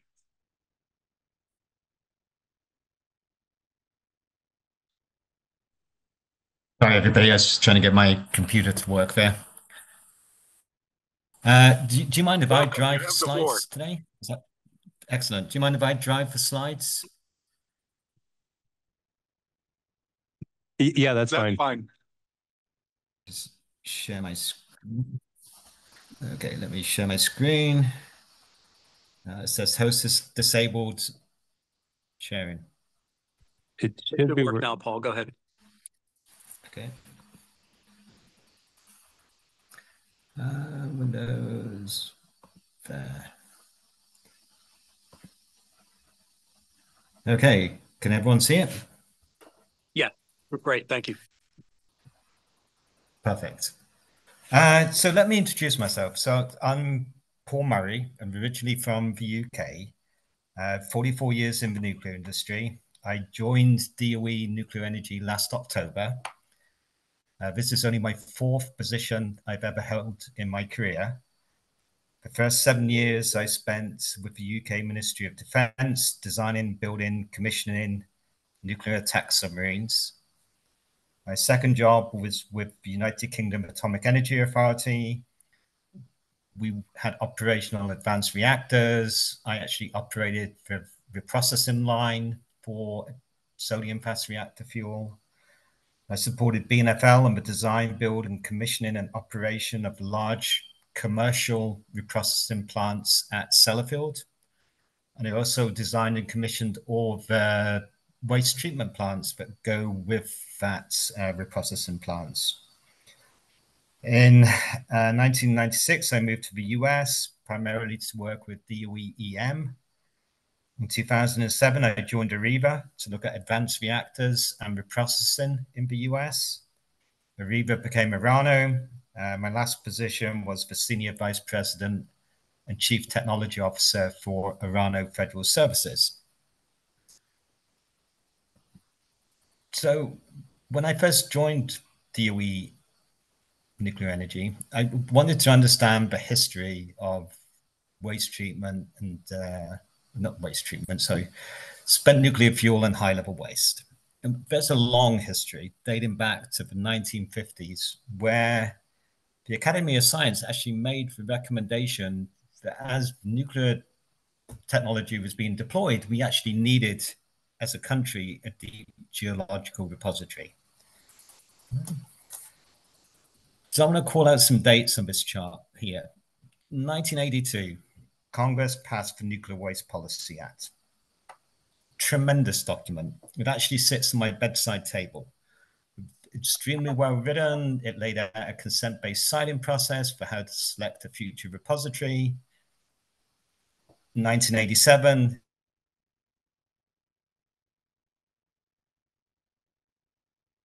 it was amended and Yucca Mountain was.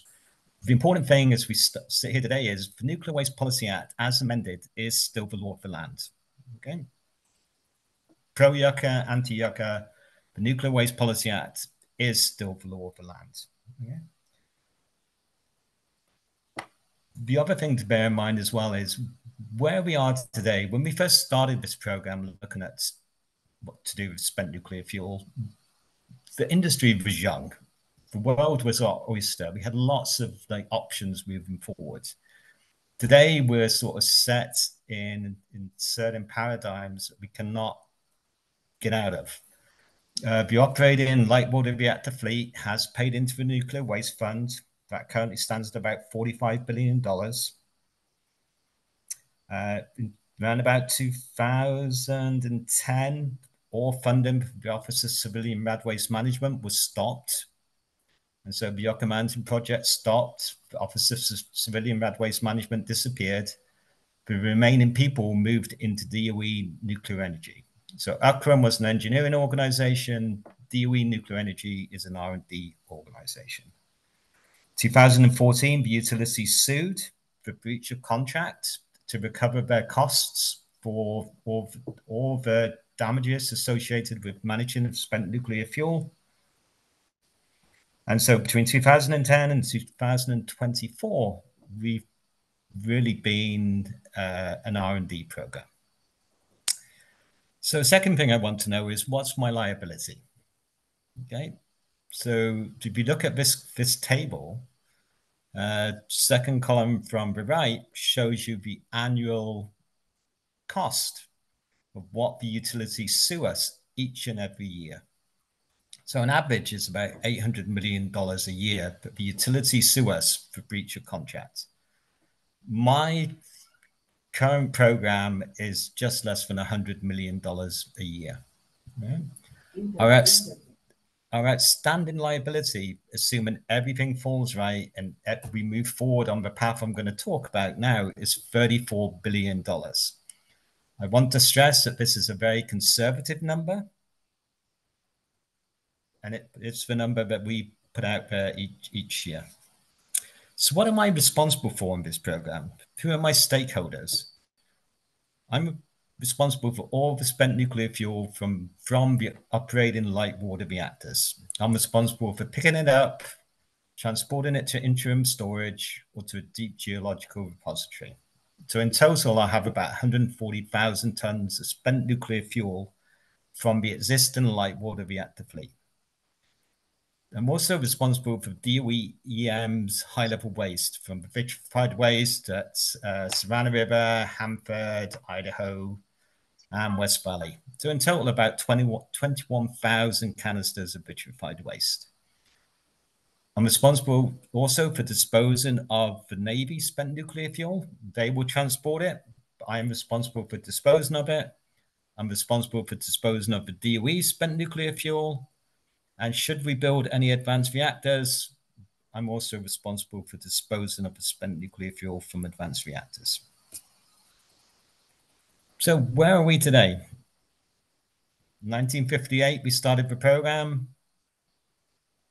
In 2024, we actually have 94 operating reactors. But the important thing is we have 20 shutdown reactor sites. So reactors that have completely shut down. In some cases, the reactor has been completely decommissioned, gone away. The only thing left on the site is the spent nuclear fuel. Today, as we sit here talking, I actually have 92,000 tons of spent nuclear fuel sitting on isphaces around the country. As I mentioned, and I'll mention again, at the end of the current light water reactor fleet, I will have a total of 140,000 tons of spent nuclear fuel.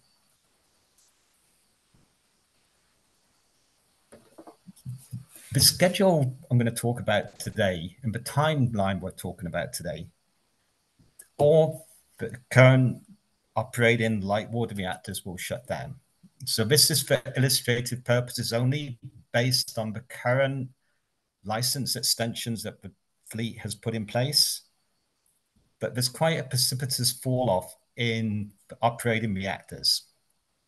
An important thing to realize is that only operating reactors will pay into the waste fund to pay for a future repository. If they're not operating, they don't pay in. Okay? But one day, all the existing reactors shut down, all those sites become stranded sites. This is where the DOE spent nuclear fuel and high-level waste is: Savannah River, West Valley, Fort St. Vrain, Idaho, Hanford. as I mentioned earlier, total of about 21,000 canisters. Okay. So that's what I'm responsible for. I understand my liability. Then we want to talk a little bit about advanced reactors. Everybody talks about the advanced reactor. We're pouring billions and billions of dollars into advanced reactors, but nobody talks about what comes out the back end of these reactors. Nobody talks about the spent fuel and high-level waste. If you follow the process, NRC licenses the design to say it's safe. To get a construction permit, the reactor operator has to be in good faith negotiation with DOE. We are in good faith negotiation with anybody that wants to come to talk to us. To get an operating license, the advanced reactor operator has to sign an amended standard contract with DOE to say we will take the fuel. This is where the questions start to come in now. Some of these fuels have to be treated before we can accept them for disposal. Who pays for the cost of treating that fuel? It's not DOE's responsibility to treat fuel. Our partner EM vitrifies its waste. The light water reactors put their fuel in a form that we can dispose of it directly. Advanced reactors, if the fuel needs to be treated, that has to be part of the O&M cost for the reactor. Okay.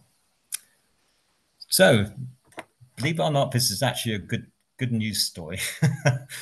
So, as we sit here today, as a country, we do not have a plan from where we are today through the closing a future geological repository. It's quite shameful. So I've reorganized my group. I've appointed a senior manager to actually start to look at the schedule and costs for the entire back end of the fuel cycle. Let me give you some indication. Well, I'll talk about the schedule later. But the important thing to realize is sitting here today, we do not have a plan. Sitting here today as the largest user of nuclear energy in the world, we are the only Western country, with the exception of the Ukraine, that does not have an active repository program. So good news. The Atlas railcar, safest railcar in the world for moving spent nuclear fuel. Instrumented, we can anticipate, we can see in real time what's going wrong, or if anything's going wrong with this railcar. Atlas received its certification earlier this week. I was just out in Denver. I just flew back this morning. We parked our railcar next to the Navy railcar, and we invited visitors to see it. We now have the ability to start moving spent nuclear fuel by rail. It's ready. Nothing's stopping us. Okay. The high Burnett demonstration cask. So NRC licenses dry storage of spent nuclear fuel. All fuel coming out of the reactors today is high burnup. So NRC originally licensed dry storage of high burnup fuel for 20 years. 20 years rapidly came up on us, and we had no data to support the storage of high burnup fuel past 20 years. So the high burnup demonstration project was started. Right? So a cask was loaded with high burnup fuel. If it's instrumented, and it sits there at the North Anna site in Virginia, collecting data to say nothing.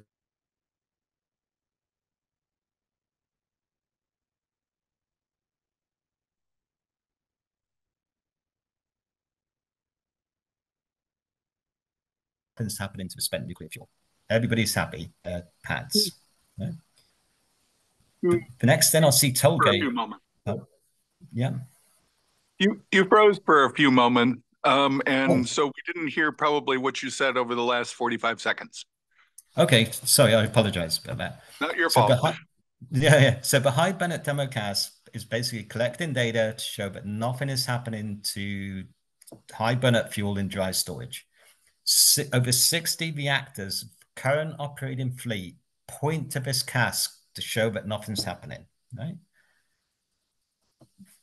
The next toll gate for NRC requires this cask to be opened by 2038, and all the data collected. So we need to do PIE exams on the fuel.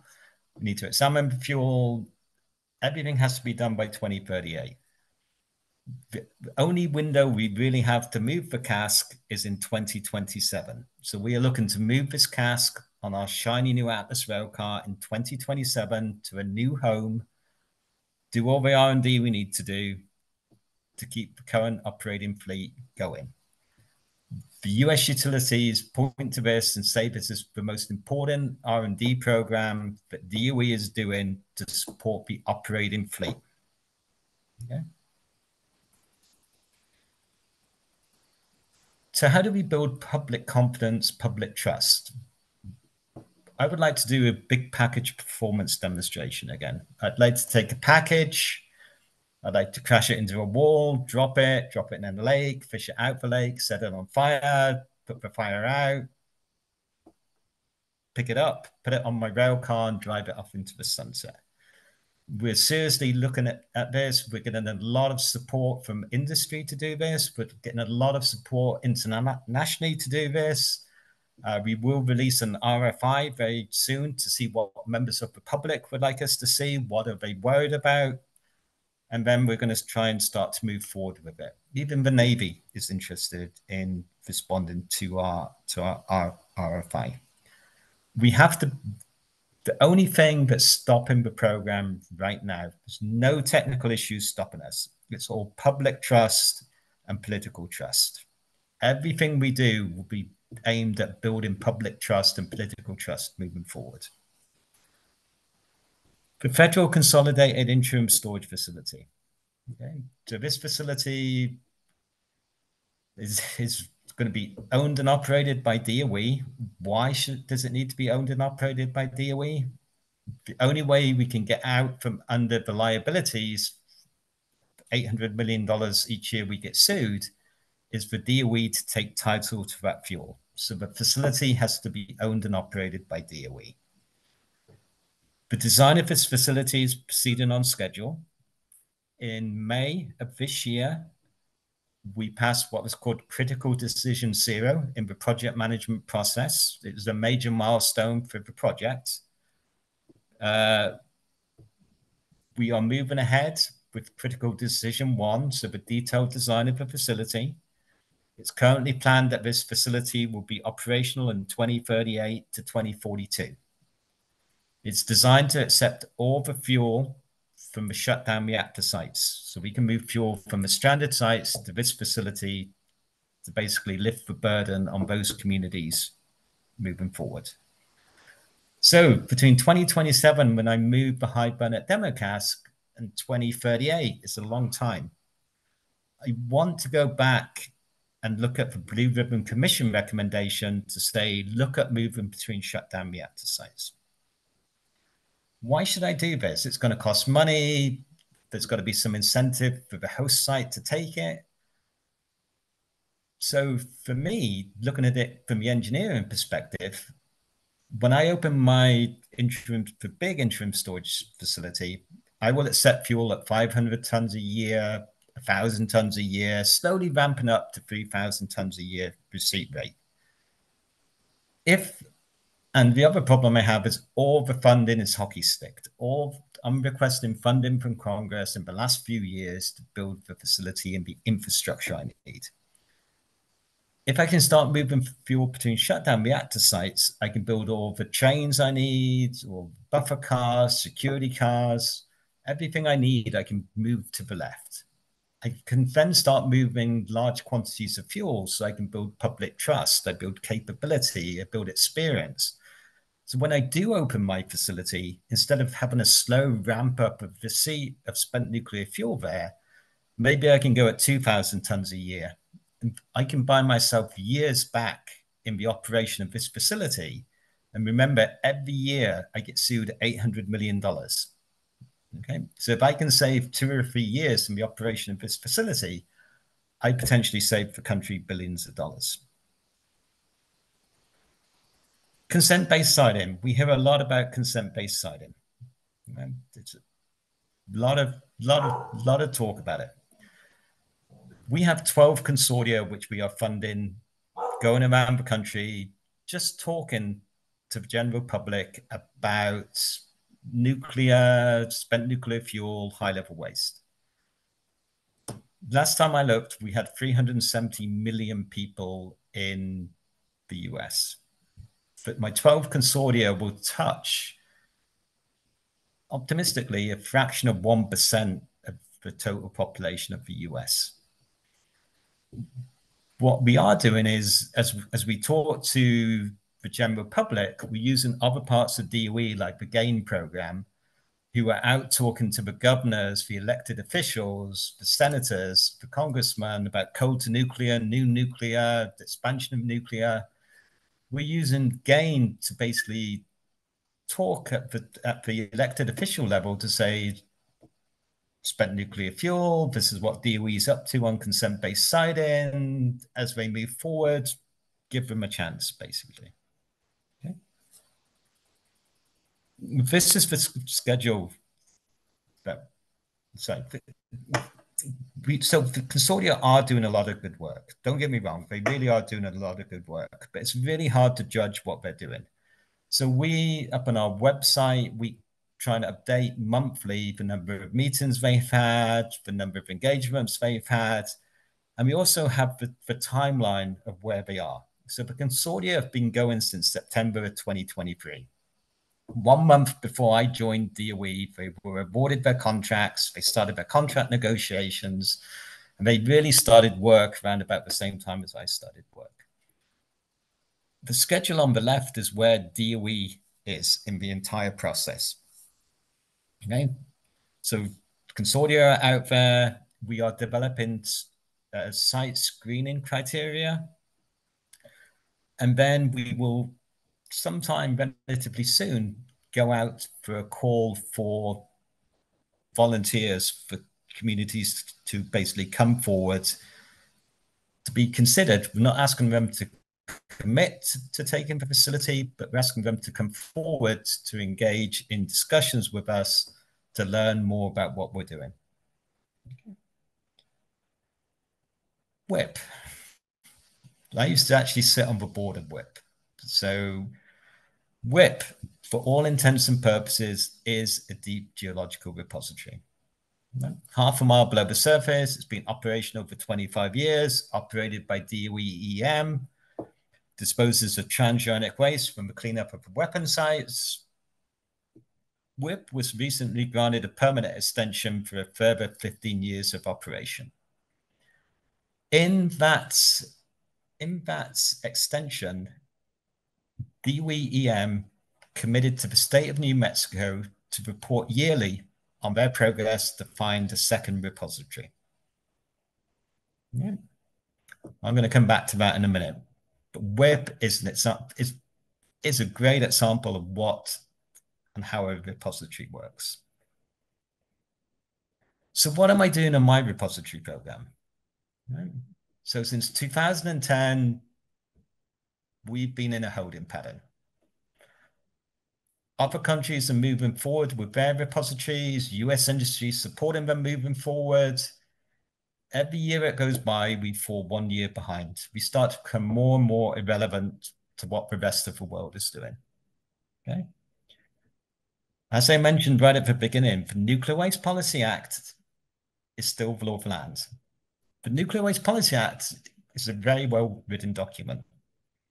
The Nuclear Waste Policy Act tells me that the first repository, Yucca Mountain, has a limit of 63,000 tons of spent nuclear fuel. Nuclear Waste Policy Act also says that I cannot increase the capacity of the first repository until the second repository is operational. The Nuclear Waste Policy Act also allows me to do non-site specific work on the second repository. I want to explore that. I want to see what that means. Let sleeping dogs lie, move past the argument of Yucca Mountain. Let's start talking about the second repository. One of the things I've learned in my program is we do a lot of international collaboration on R&D. We pay a relatively small amount of money into this, and we leverage that money by a factor of 10 or 15.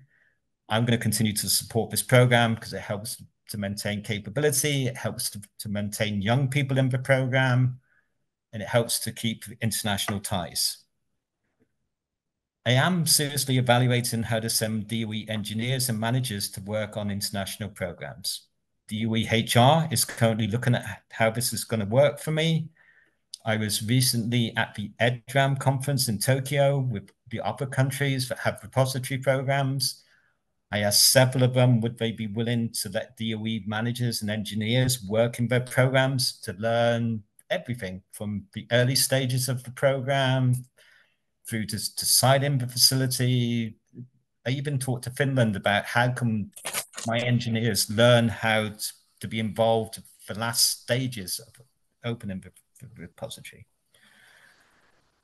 I want to support US industry, but build capability in US industry so that when we do start the program again, we're ready to go on day one and we're not trying to build that capability up. As I mentioned, DOE EM and WIP have to look for a second repository.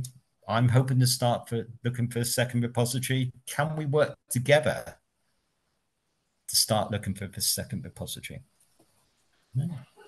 Opportunities, slowed, controlled, steady progress, but builds public trust and as we move forward. Strong engagement with tribal representatives. I met with the tribes earlier this week. I'm about to fund a new consortia, which is purely tribal. So make sure that we have tribal input into what we're doing. I need to engage with multiple stakeholders, but I need controlled and consistent engagement. Nobody trusts DOE. One minute we're there, the next minute they don't see us for years. We need controlled engagement with our stakeholders. We need to seek input to decisions and designs wherever possible. If I go back to the interim storage facility design, it's a 2.5 square mile parking lot full of thousands of spent nuclear fuel casks. Nobody's going to take that. I need input from the communities in what they want to see. I need input from the communities and people and what we want to do in the package performance demonstration. I'm trying to lay out a simple vision that everybody understands and everybody can measure progress against. Okay? Say, we passed CD0, the Atlas Railcar certified. The next thing we do is we turn to look at the package performance demonstration. We get ready to move the high Burnett demo cask. We start to engage with, the shutdown reactor sites to see if there's any interest. Right? At the right time, we need to consider re-establishing a dedicated office for the management of spent nuclear fuel and high-level waste. Okay. My risks are communication. Everything I've talked about, I have a $100 million a year program. I have 24 staff. I have 6 DOE people dedicated to consent-based siting. Communication is everything. DOE being seen is everything. I can't achieve that with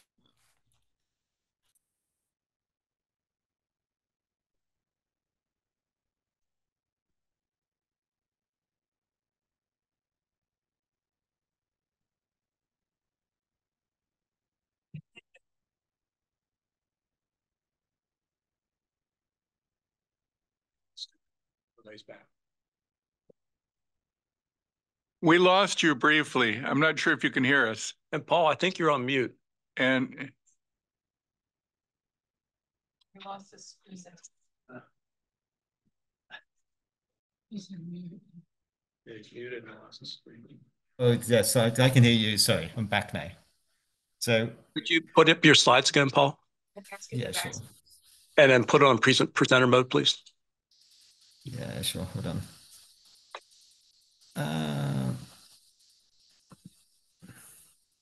Window. It's kind of ironic you cut out just as you were talking about communications. So it makes me laugh. So can we get you to maximize it, please? Yeah, sure. Could you go into presenter mode, Paul? Yeah, go up to let me shoot to the end. Slideshow or. Yes. Thank you. Okay, right. So it's okay. Communication. I have $100 million program. I have 24 members of staff. I have 6 people working on consent-based siting, right? We are holding this together by duct tape and string at the moment to start moving forward, right? In the last 10 years with this program, the schedule slipped 17 years, right? There's a risk that we can slip significantly, adding billions to the liability. The other thing I want to stop and explain clearly is the schedule we're on.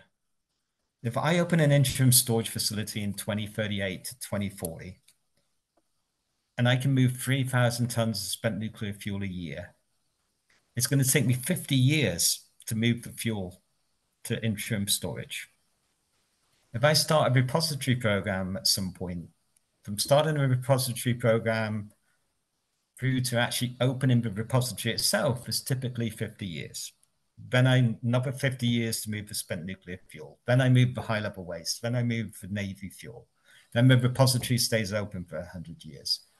The schedule for this program is out in 2240, 2260. This is a multi-generational program from where we sit today. Now, the Nuclear Waste Policy Act, as it's written, it allows me to move forward. It allows me to start the program going again. It allows you to build the incremental steps, start to build trust, start to build public and political trust as well. At some point, I have to amend the Nuclear Waste Policy Act. I don't need to do it today. I'm probably looking at about 2026 to 2027 before I really start to push for amendments to the Nuclear Waste Policy Act. But what I want to leave you with is we are moving, we are making progress, we are going to make small controlled steps moving forward. I'm excited. This is a really good news story where we are. Things are really falling in place. So I'll stop here and answer any questions that you might have. Thank you very much. Mike? Hi, thanks. Great talk. What are the thoughts on a WIP 2.0? Just looking back, there were 2 sites that were sort of being considered for WIP, and one of them was in Kansas. I mean, ignoring Yucca Mountain, is there another WIP that might be possible? You know, remember what EM and NE have to do is we have to start the process, a consent-based siting process, to start looking for that second repository. To begin with, we can do that together. Yeah. As we skip down the garden path together, we can decide whether we're going to stick together and just have one big repository for all the waste moving forwards, or we can decide to separate and have 2 separate repositories moving forward. But to begin with, for the first 5 years, we have a common vision, common mission to work. We should have a common vision and to work together. Okay. Thanks. Paul. Hey, just a good question, Paul. By the way, thanks, good talk. So for the North Anna instrumented cask, you said you're going to move it in 27 to where? I'm currently looking at all options. So it has to be a national lab. I'm looking at the options for capability, for politics, everything. I have to make a decision before the end of the year. Yeah, well, actually, that's one of the reasons we want to try to keep TAN open at Idaho, but I don't even know if it's still functional because it was the only place we could do that, but I think it's dead now. Anyway, all right, well, good luck. Thank you. I'd say 60 of the current fleet, every year, more and more reactors point to this cask to say everything's good. The worst case scenario is we have to start offloading fuel from dry storage back to wet storage. And there is some room. Okay. Damn. Allison? Thanks. Thanks a lot, Paul. That was fantastic. I'm so glad you're a real breath of fresh air for this program. It has needed it for years, and I'm really glad to see you here with all these great ideas. I have 1,000 thoughts, but I'm really glad to hear you say that we need to think about waste from these advanced reactors. Some of us have actually done some research in this area, including the National Academy of Sciences. Oh, yes, I've read it, Alison. And I read the recent the UK paper, which had the same conclusion. So, yes. Yeah. So anyway, there are folks thinking about that, but I like the idea of exploring a second repository. Again, the BRC definitely was interested in that as well. I think getting funding is always the challenge.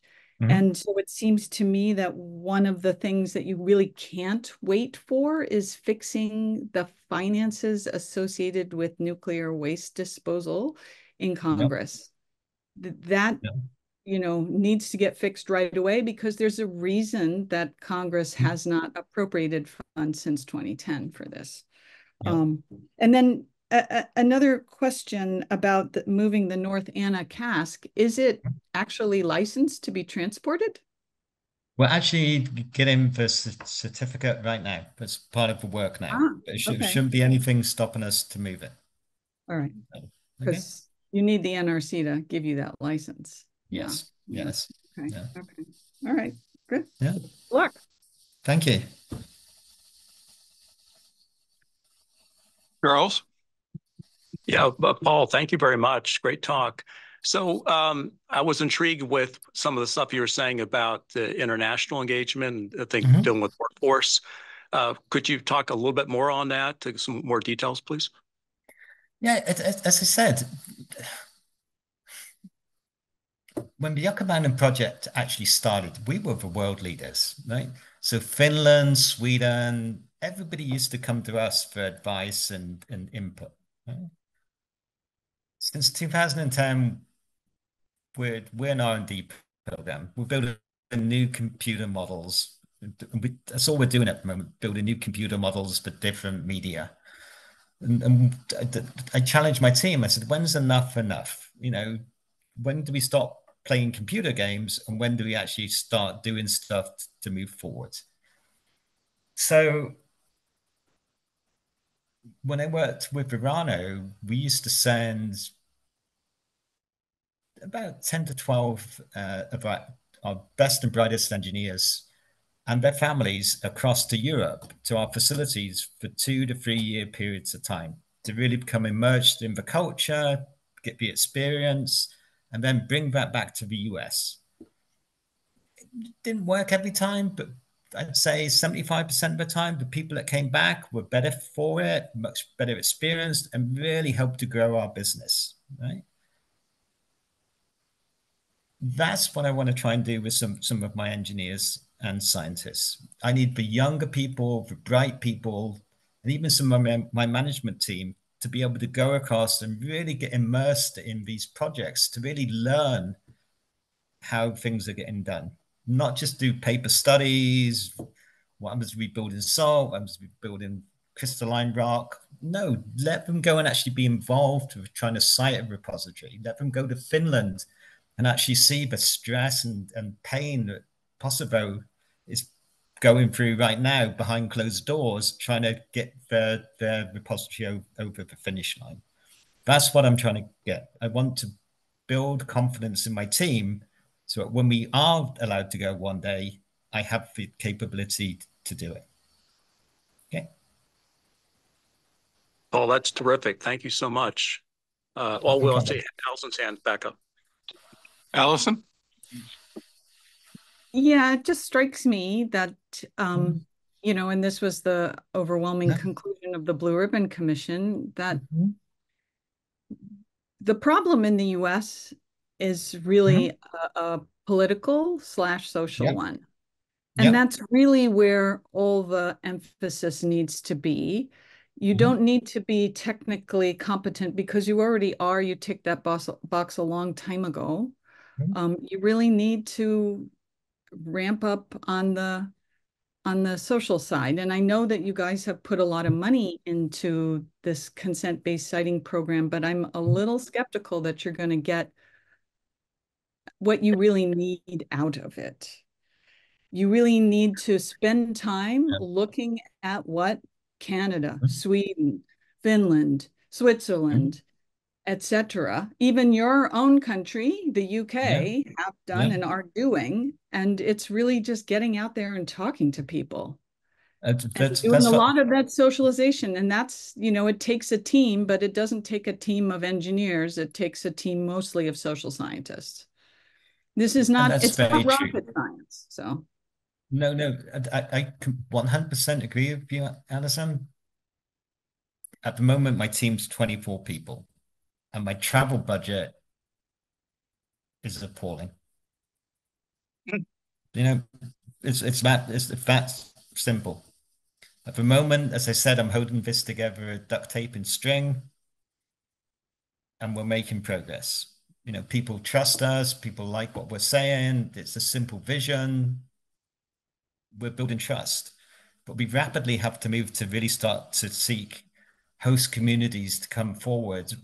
And then we have to have the capability and people to actually start engaging with them.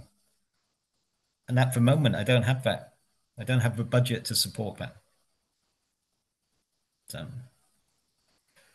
but every presentation I give, I lead with the liability table. Have you seen any lift from? Have you seen any lift from what appears to be growing enthusiasm for nuclear energy, especially in light of climate change? No, because nobody wants to talk about the waste issues.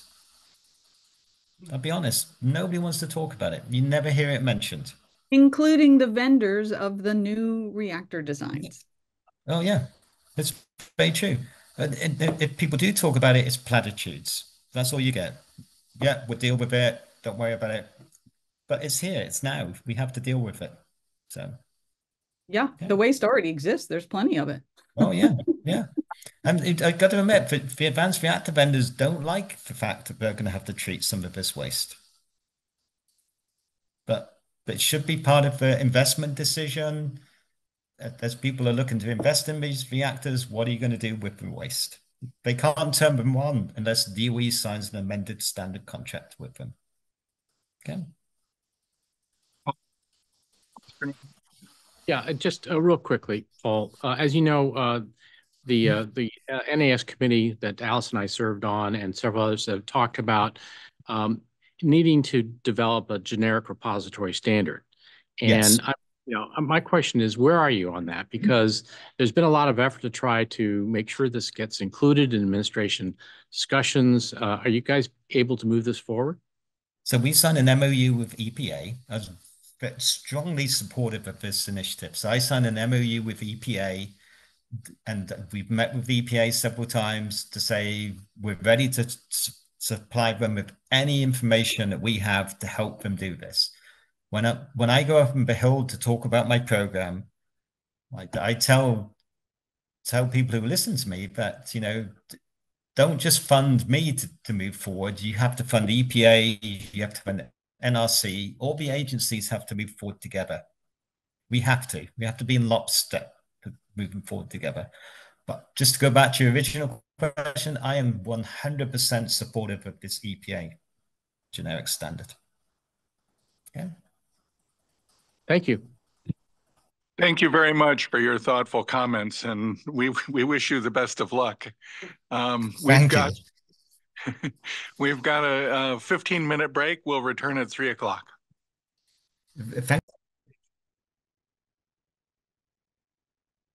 We will now hear from Dr. Manuela Bonanno, Assistant Professor of Radiation Oncology at the Center for Radiological Research at Columbia University. Dr. Bonanno, the floor is yours. Thank you very much, and good afternoon, everybody. And thank you, the organizer, for allowing me to speak today about flash effects with a focus on in vitro studies. So flash effects are biological effects that occur when radiation is delivered at very high dose rate. So those are effects that occur particularly at normal tissue level, because when radiation is delivered at relatively high dose rate, then you ensure tumor control, the same tumor control as radiation delivered at conventional dose rates, but with reduced normal tissue toxicity. That means less long-term effect, less long-term side effects. So the sparing effects of flash is really encompass a name for biological effects that are strictly characterized by physics parameters. So in general, in conventional radiation therapy, we use several dose fractions that are relatively low, like a couple of gray per fraction, that are delivered between 1 and 2 gray per minute. So the dose delivery time takes a few minutes. In flash instead, the doses are relatively higher, like 10 gray or more, and they are delivered very fast at, let's say, I have here 100 gray per second, but I think more might be needed. So in particular for pulse beam, it is very, very important to really set the right parameter to get those sparing effect of flash. So what is the dose rate, mean dose rate, or instantaneous dose rates? So what is more important, the dose rate in the pulse or the mean instantaneous dose rate? And then what is the time, the total time to deliver the dose, and even the frequency between, or the time between 2 pulses. So a few years ago, Mary-Catherine Vosanen showed this graph summarizing all the experiments that were done at that time, up to that time, and then she grouped in here all the conditions, the physics conditions to obtain the flash effects. And as you can see, in order to obtain flash sparing effects of normal tissues using electrons, you really have to deliver the dose at 10 to the 5th, 10 to the 6th gray per second. For protons, at least for experiments done until the 2020, 2021, the dose rate to achieve flash effects with protons were about 100,000 gray per second. So the take-home message is that you really need very high doses.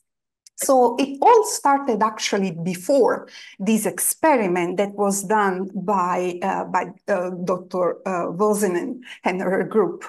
So it was well known that the deposition of radiation, the dose rate or the time when the dose is delivered makes a difference at biological level. What you see here is lung of mice that were exposed, so both bilaterally, to a single fraction of 17 gray that were delivered either at low dose rate or very high or relatively high dose rate at 60 gray per second.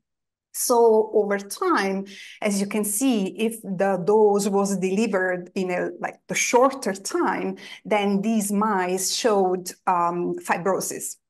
For flash, as you can see, even just comparing these immunohistochemistry, this H&E stain, you can see that they really look like controls. So you kind of really have to sort of double the dose at these very high dose rate to start seeing some fibrosis. So since then, the flash radiotherapy started to be very intriguing, not only for the clinicians, but of course for radiobiologists. and physicists, because the studies of flash, they pose real challenges for physicists too. But so far, flash effects, so sparing flash effects were obtained already with electrons, protons, even with soft X-rays, and also with carbon ions, using different models or different organs. So they were shown to occur in brain, in lung, in skin. And so sparing effects in different type of tissues, normal tissues, but all of these radiation types that were isoefficient, they managed to kill tumors as well. So again, just a very brief summary to show that normal tissue is spared by flash in different organs and in small animals and even larger vertebrae. So the question is, it seems that there are like two types of responses, right? So tumors respond to, they don't care about the dose rate. They are just killed by radiation regardless of the dose rate that is used. Unlikely, again, normal tissues that seems to be spared when the radiation is delivered super fast. So the tumors are spared as well. So far, it has been shown for more than 23 tumor types where there was a comparison of effectiveness using flash versus conventional dose rate.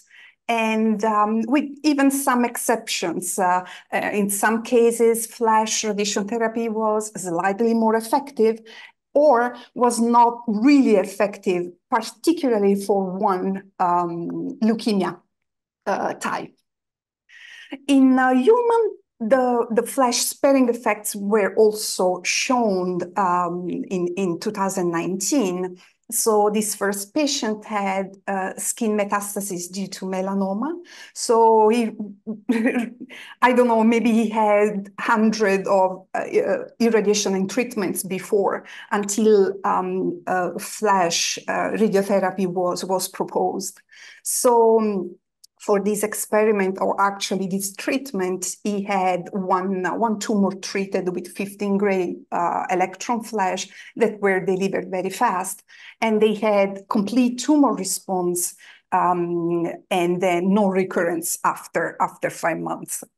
So there are now in humans feasibility studies. Actually, there is at the Cincinnati Children and Proton Therapy Center in Cincinnati with Varian. There is a phase 2 trial now to use flash radiotherapy for treating patients. So what are the clinical advantages? Definitely an increase in the therapeutic index, where, of course, if you can push toward the right, the complication, the normal tissue complications, but you still keep tumor control at the same dose, then you get a gain of the therapeutic index that, of course, would mean that you might be able to reduce the dose per fraction or even reduce the number of fractions that people need for treatment. So you would reduce treatment time, of course, overall costs, but definitely you would improve the quality of life of patients. But as I was mentioning, there are many ongoing challenges. From the physics standpoint, in beam parametrization, how to standardize it, and which parameters are the most important to achieve flash effects. And then besides the clinical aspect, what I am interested in mostly, and why I think I'm here, is about the molecular mechanism. So we don't really know why we are observing these biological effects and why biological effects are so different between normal tissues and tumor tissues. Of course, it's not totally surprising that tumor tissues might respond differently to normal tissue when exposed to radiation. But how these occur or what are the major players for these effects, we still don't know. We don't know the distinctive molecular mechanisms for normal cells and for tumor cells, and those could be totally different, of course.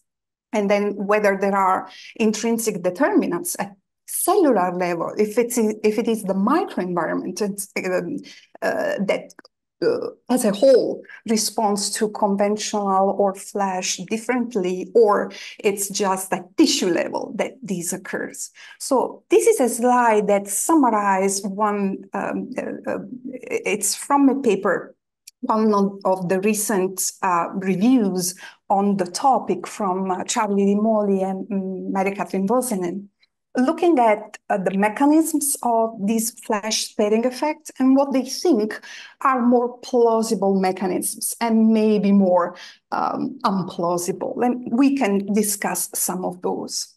But for sure, it's the redox environment that it's very important, simply because of the biophysical rationale, the biophysical processes that occur when ionizing radiation hits a molecule of water. So what it could be different, it's really at the physical and physiochemical step. So whether when radiation is delivered at high dose rate versus low dose rate, then maybe the yields of the different radical species that are generated might differ. And whether then, if they might differ, they might diffuse or they might react differently. And then these different yield of radical species and how they interact with each other then might manifest downstream with different biological responses. So why we care about in vitro studies? Of course, it is very important to understand flash effects as a radiotherapy treatment. So using small animal models and really vertebrates and hopefully patients. But in vitro studies, of course, they are just more practical. So because there are so many parameters that we could, you know, if you change one, maybe you might not get the flash effects. Then in vitro study can really help to give, you know, the simplest conditions to investigate all these molecular mechanisms that are dependent by so many variables.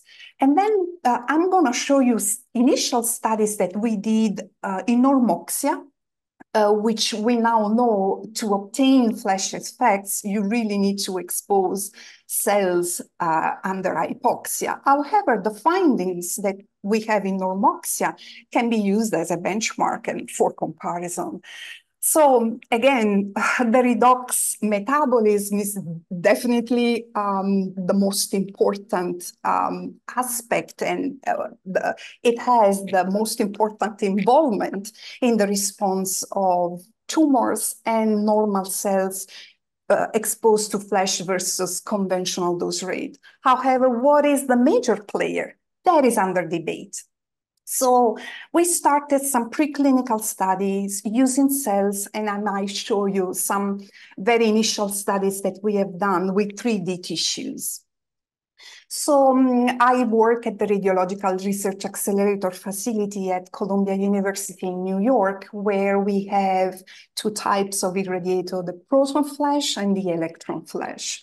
For the experiments that I'm going to show you, we used proton flash. It's a 4.55 MeV proton beam with LET of about 10 kV per micron. And the drawback is that they are perfect to traverse cells, but their penetration is not that big that at that time we could use it for small animals, for example, experiments.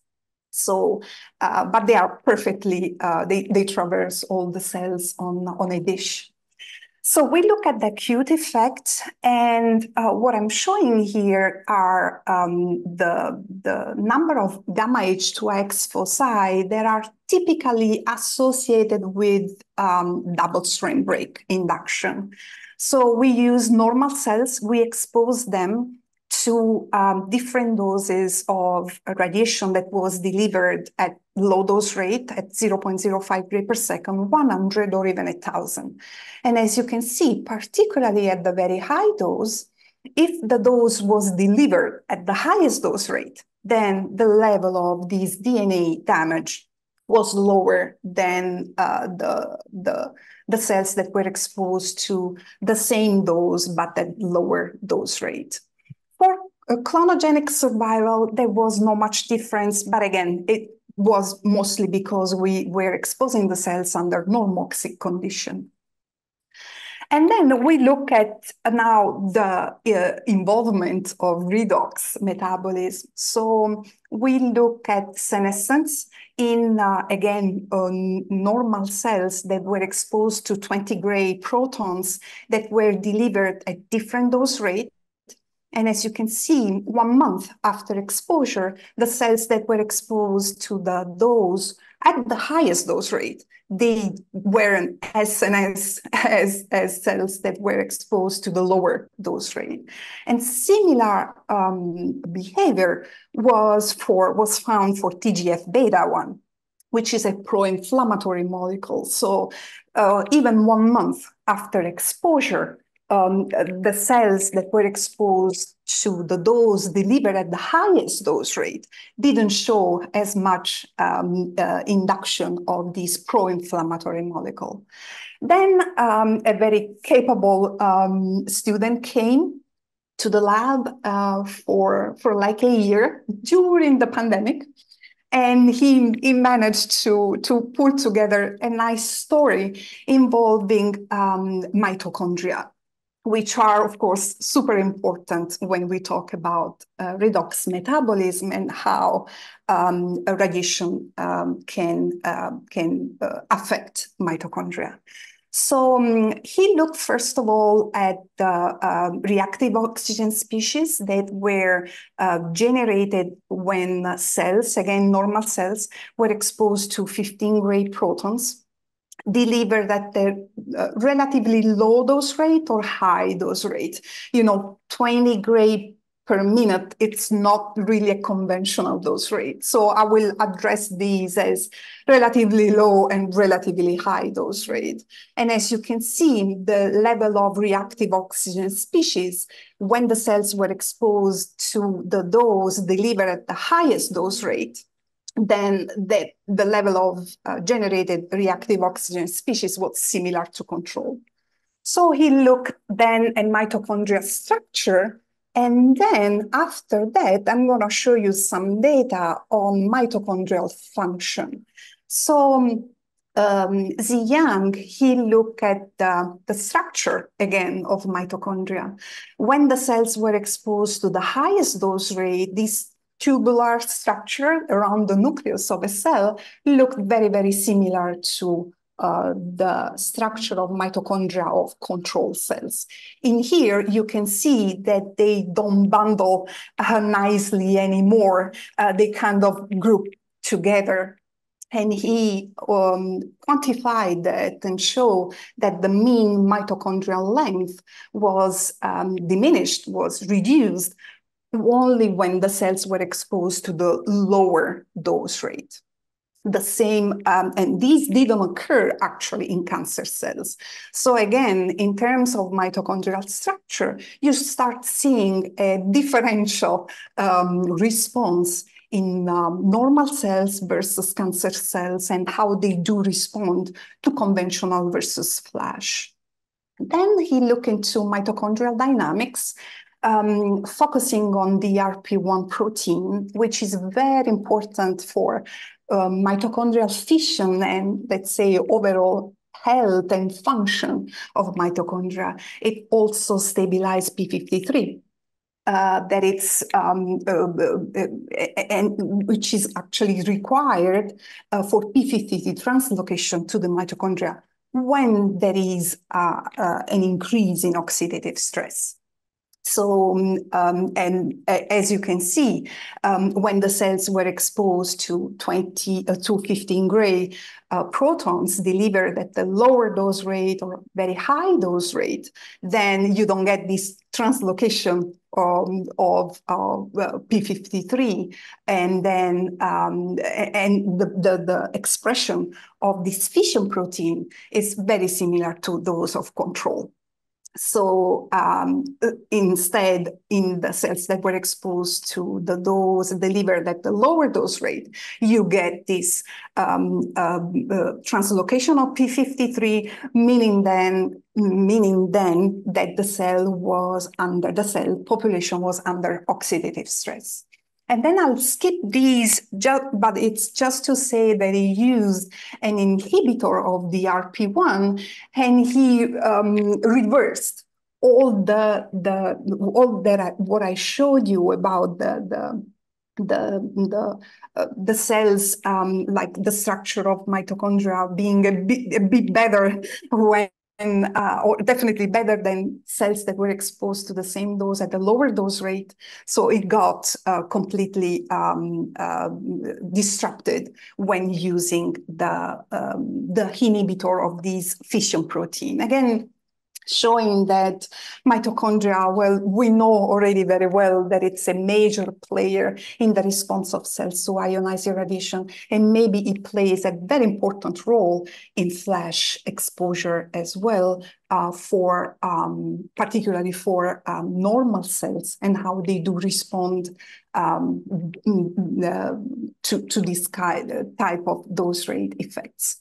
So beside structure, we have seen some functions and the involvement of the DRP1 protein fission, mitochondrial fission protein. And then we look now at mitochondrial function. So I would say, as I think I said already, exposure of normal cells to protons delivered at the highest dose rate really or actually did not resulted in sparing effects. And that occurred also if you look at mitochondrial membrane potential, if you look at mitochondrial copy number. So there is not much change to these biomarkers if the radiation was delivered at the highest dose rate. And then he looked at cellular ATP, extracellular oxygen consumption. So this is to say that mitochondria might play a big role in the response of normal cells to dose rate effects. And then I want to show you these initial experiments that we did in 2018. Unfortunately, we couldn't follow up for funding reasons, but we used a 3D model of human airway.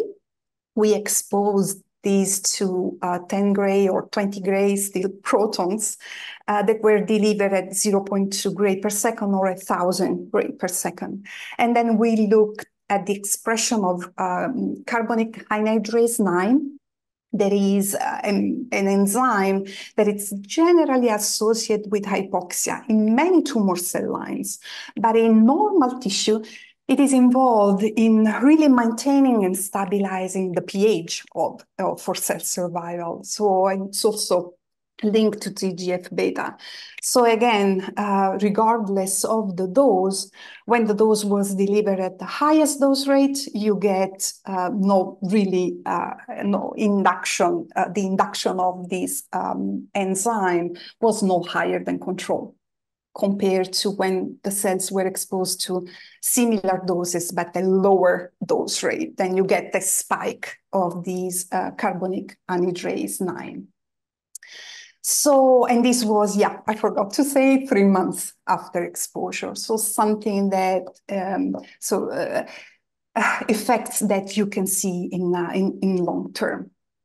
So just briefly summarizing what I showed you, in cells, normal cells exposed to protons, and again, under ambient oxygen tension, flash irradiation does not induce inflammatory responses like conventional radiation does. It does not affect mitochondria structure and function. And I didn't show you the data, but even the mode of cell death is different. So conventional radiation cells die mostly by necrosis when they are exposed to a particular dose delivered at conventional. Necrosis, that is a sort of, you can think of it as a mode of cell death that it's pro-inflammatory. Instead, cells that are exposed to similar doses but delivered at very high dose rate, they mostly die by autophagy / apoptosis, not really necrosis. So all in all, overall, compared to conventional radiation, proton flash seems to preserve redox functions in normal cells. Now, I know that I haven't told you what's the Holy Grail and why or what are the probable mechanisms for the sparing effects. So this is still under debate. Some people think about tumor hypoxia, whether an instantaneous, the delivery of so much energy instantly can really create a moment of transient hypoxia. And so that might lead to a different response in tumor and healthy tissues, simply because, for example, tumor, they already have a very unstable redox environment, and they might not be able to cope with extra oxidative stress, or even they have more phantom reaction mode of generation of free radicals. However, this idea of transient hypoxia or oxygen depletion seems doesn't seem to be the case, that oxygen depletion might occur after flash, but only after very high doses, like 100 gray, that are not the doses that clinicians are looking after for radiation therapy treatment. So other mechanisms that I maybe hinted at are DNA damage, senescence, or mitochondria. But again, there are many labs trying to understand what are the mechanisms underlying the flash effects, both in normal cells and in tumor cells. So I don't want to take too much more of your time, but I want to tell you what's next in our lab. So we really hope to finally get this grant in collaboration with the group in Sherbrooke in Canada, where we really want to look at the physiochemical steps that occur when you expose cells or tissues to radiation at different dose rates. And then whether this change, physiochemical change, might really go, explain or give an explanation to the biological responses that we see downstream. And then we have also an ongoing collaboration with Weill Cornell University, where they have developed patient-derived organoids. So you have normal organoids and breast tissues organoids from the same patient. And the initial idea is to study their response to flash versus conventional separately. So we look at normal cells and then breast cancer cells, organoids separately, but ideally, if we can get an organoid that contains the two, normal tissue and tumor tissue, then we could really look at at how the microenvironment as a whole would respond to flash and conventional. That is what really happens when you try to reduce or kill a tumor with radiation with all the normal tissue surrounding it. And I want to thank all of you for your attention, and I'll take any question. Thank you, Professor Bonanno. Fascinating results, very interesting. Questions from the board?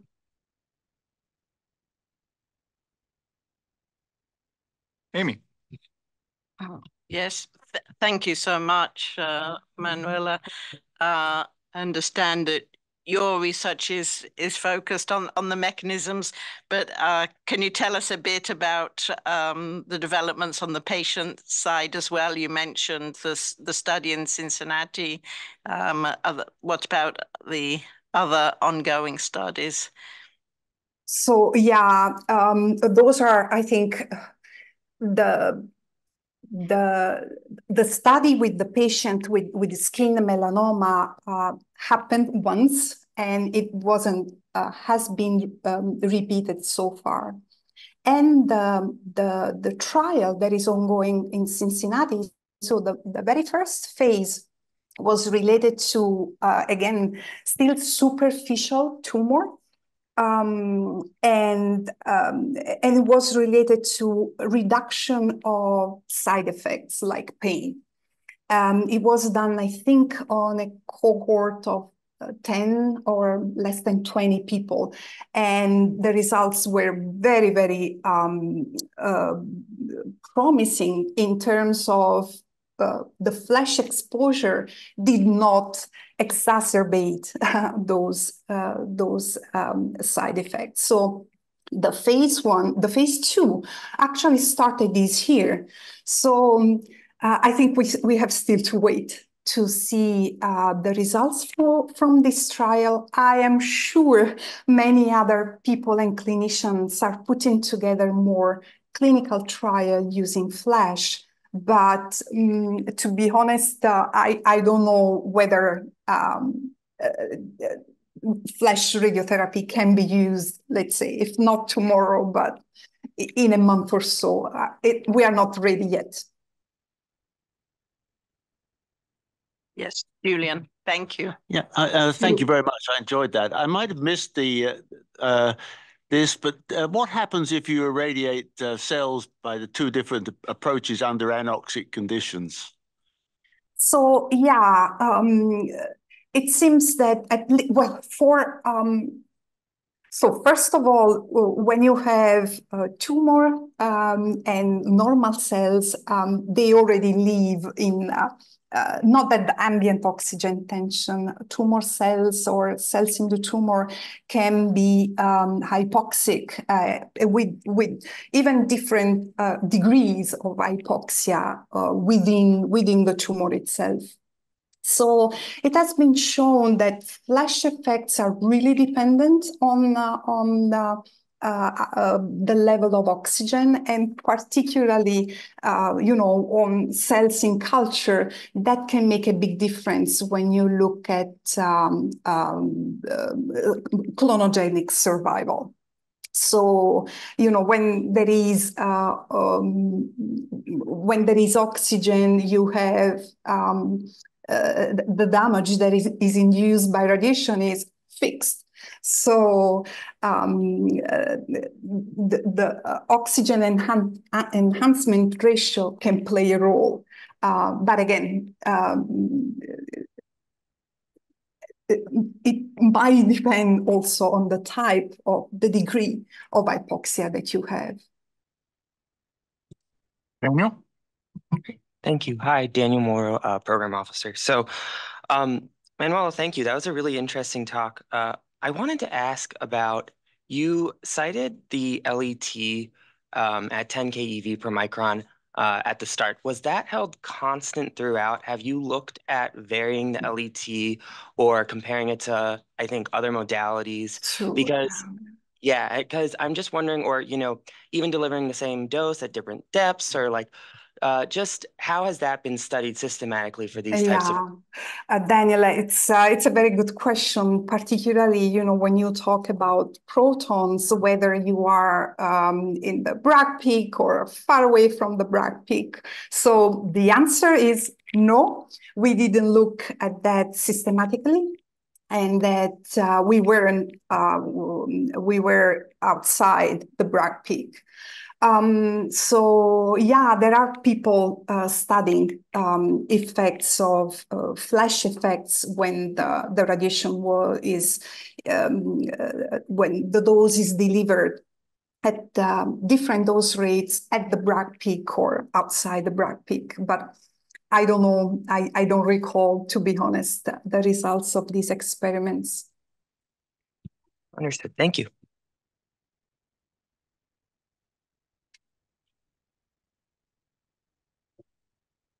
Any questions from those who are online? Those board members online? Doesn't look like it. So it only remains to say thank you very much for... Thank you for having me. Thank you, Daniel, and everybody for allowing me to present to you today. Thank you.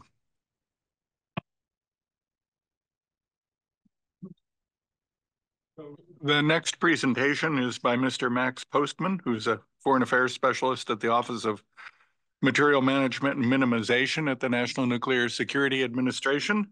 And he's going to be speaking about the status of U.S. and international production of Moly-99 without highly enriched uranium. You have the floor. Great. Thank you.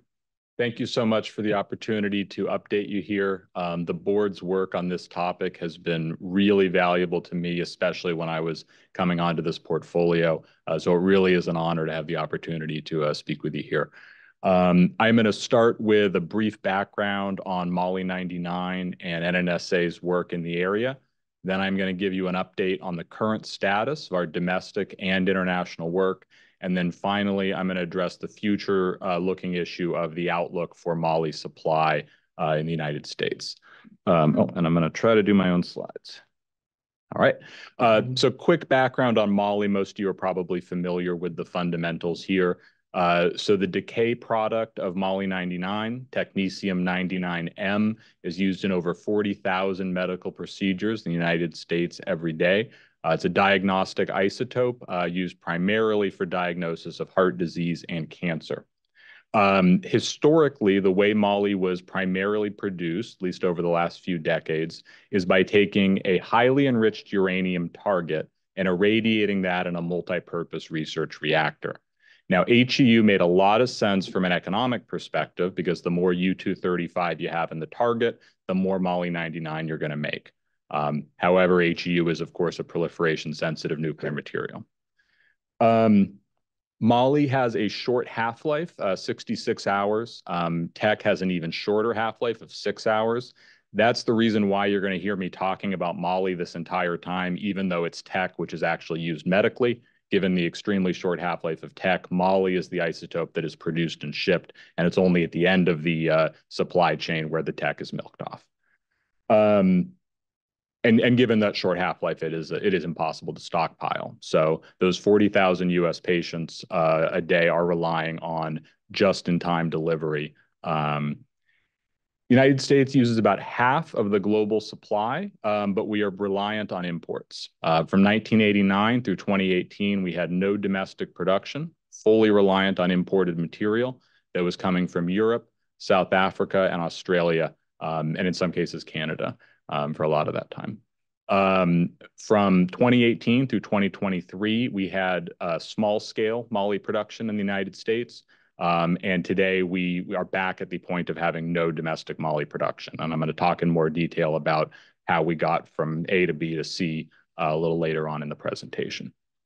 Being reliant on imports is not ideal for something that we use so much of and that we can't stockpile, especially because the global producers that we're relying on are using production infrastructure that is quite aged. Most of the nuclear reactors that are used to irradiate targets to produce Moly-99 are 50 to 60 years old. Those reactors are prone to unexpected outages, those outages very quickly result in shortages that can impact patients, given, again, the impossibility to stockpile. We saw very severe shortages at a global level in the 2009 to 2010 timeframe, and we have seen significant, though shorter-lived shortages since then, most recently at the end of 2022. Following those shortages, the Organization for Economic Cooperation and Development's Nuclear Energy Agency commissioned a series of studies to understand the root causes of the shortages. And what OECD NEA found was that the issues at those reactors that brought them offline that caused the 2009 to 2010 shortages, those technical mechanical issues were actually a symptom of a broader underlying economic issue, which is that governments had historically subsidized the production of this medical isotope.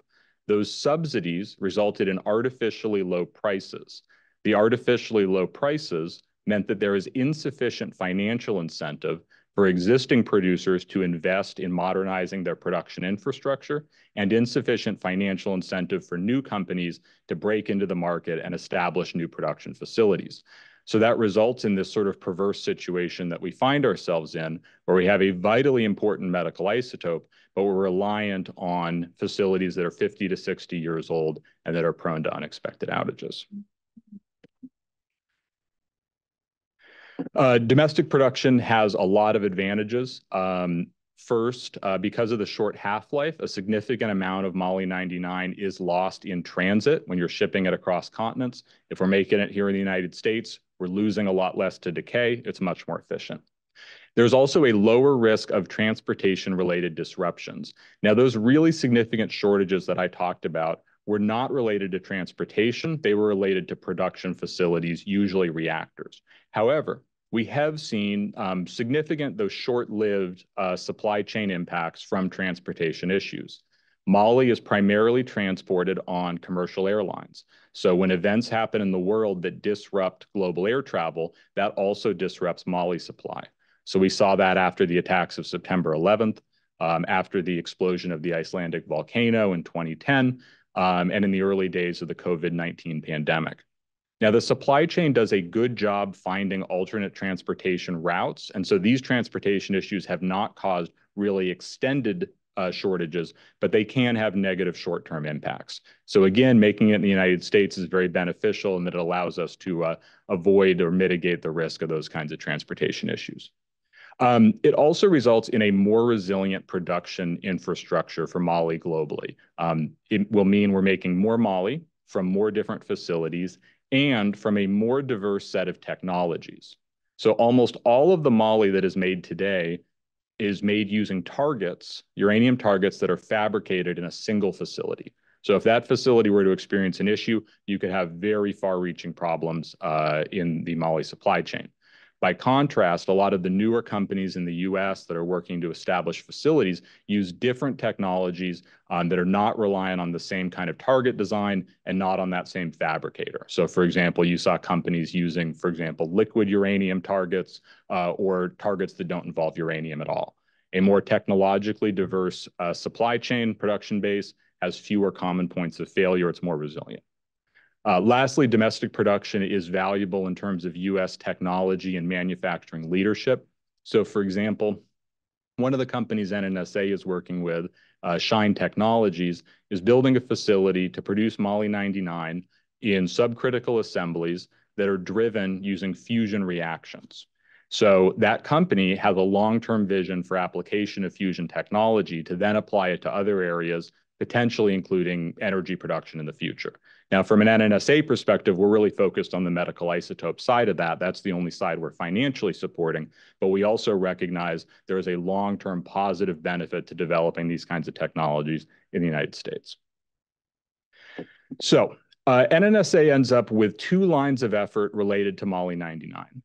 The first and the longest standing is the international line of effort. So we have a program to minimize the use of weapons-usable nuclear material in civilian applications globally across the board. And as part of that mission, we've worked with global medical isotope producers to help them modify their production processes so that they can use high-assay, low-enriched uranium, or HALEU, targets instead of HEU. thereby reducing nuclear proliferation risks. Now, following the 2009 to 2010 shortages, Congress passed a piece of legislation called the American Medical Isotopes Production Act, which directed the Secretary of Energy to support domestic production of Moly-99, because at this point we had no domestic production. And the law further stipulated that production would be without HEU. Given NNSA's experience with non-HEU moly production technology, we were also given the task of supporting domestic industry. It looks a lot different than most of the work scope in the NNSA portfolio. We don't often work with private US companies, but it was a good fit given our other experience. And so both of these lines of effort support the common goal of a world with reliable supplies of moly that are produced without HEU.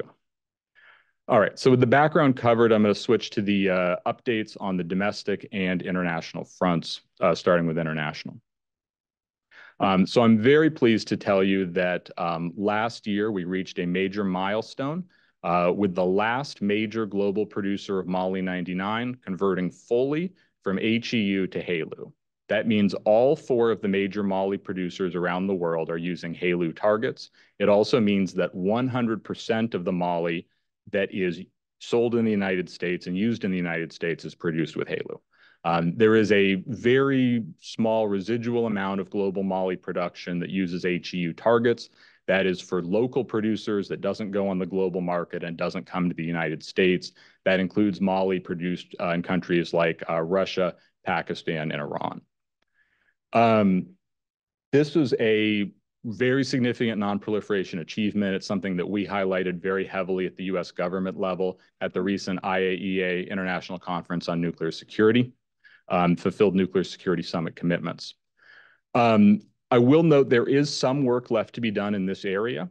So while all of the major producers are using HALEU targets, those targets go in nuclear reactors that have separate nuclear fuel. Now, there are 6 major reactors that the producers use. Of those reactors, 5 of them also use HALEU fuel, in many cases thanks to assistance from NNSA to convert the fuel. There is 1 reactor remaining, which is Belgium's BR2 reactor, which is still using HEU fuel. So the moly itself is produced from HALEU. It's not being produced from HEU, but the neutrons are coming from HEU fuel. We are making great progress in converting that reactor in partnership with the Belgians to HALEU. They had a very successful test of a HALEU fuel assembly in the reactor last year. So within the next couple years, we'll be able to say that not only is all the moly produced from HALEU targets, but the neutrons that irradiate those targets also came out of HALEU fuel. On the domestic side, the picture is more mixed. NNSA has provided financial assistance to US companies through competitively awarded cooperative agreements, which is a form of grant. We've also provided non-proprietary technical support through the national labs and established a program for lease and take back of uranium. Thanks in part to this assistance, US companies have made a lot of progress in establishing the physical infrastructure needed for moly production. One company, North Star Medical Radioisotopes, established and operated a production line at the Missouri University Research Reactor from 2018 to 2023, successfully making moly and selling it on the US market. That was a relatively small level of production, amounting to less than 5% of US demand. North Star also completed and began commissioning on a second facility in Beloit, Wisconsin, to produce Moly-99 using accelerators. That facility reached the hot commissioning stage. However, in October of last year, North Star made a business decision to indefinitely suspend their production of Moly-99 for profitability reasons. This was certainly a significant setback for our program. On the infrastructure side, I would also highlight the second major company we have supported is Shine Technologies in Janesville, Wisconsin. Shine's also made significant progress on the production infrastructure. They are about 75% complete with the facility you see at the bottom there in Janesville, Wisconsin. That facility, once operational, will have a production capacity that could exceed 85% of US moly demand.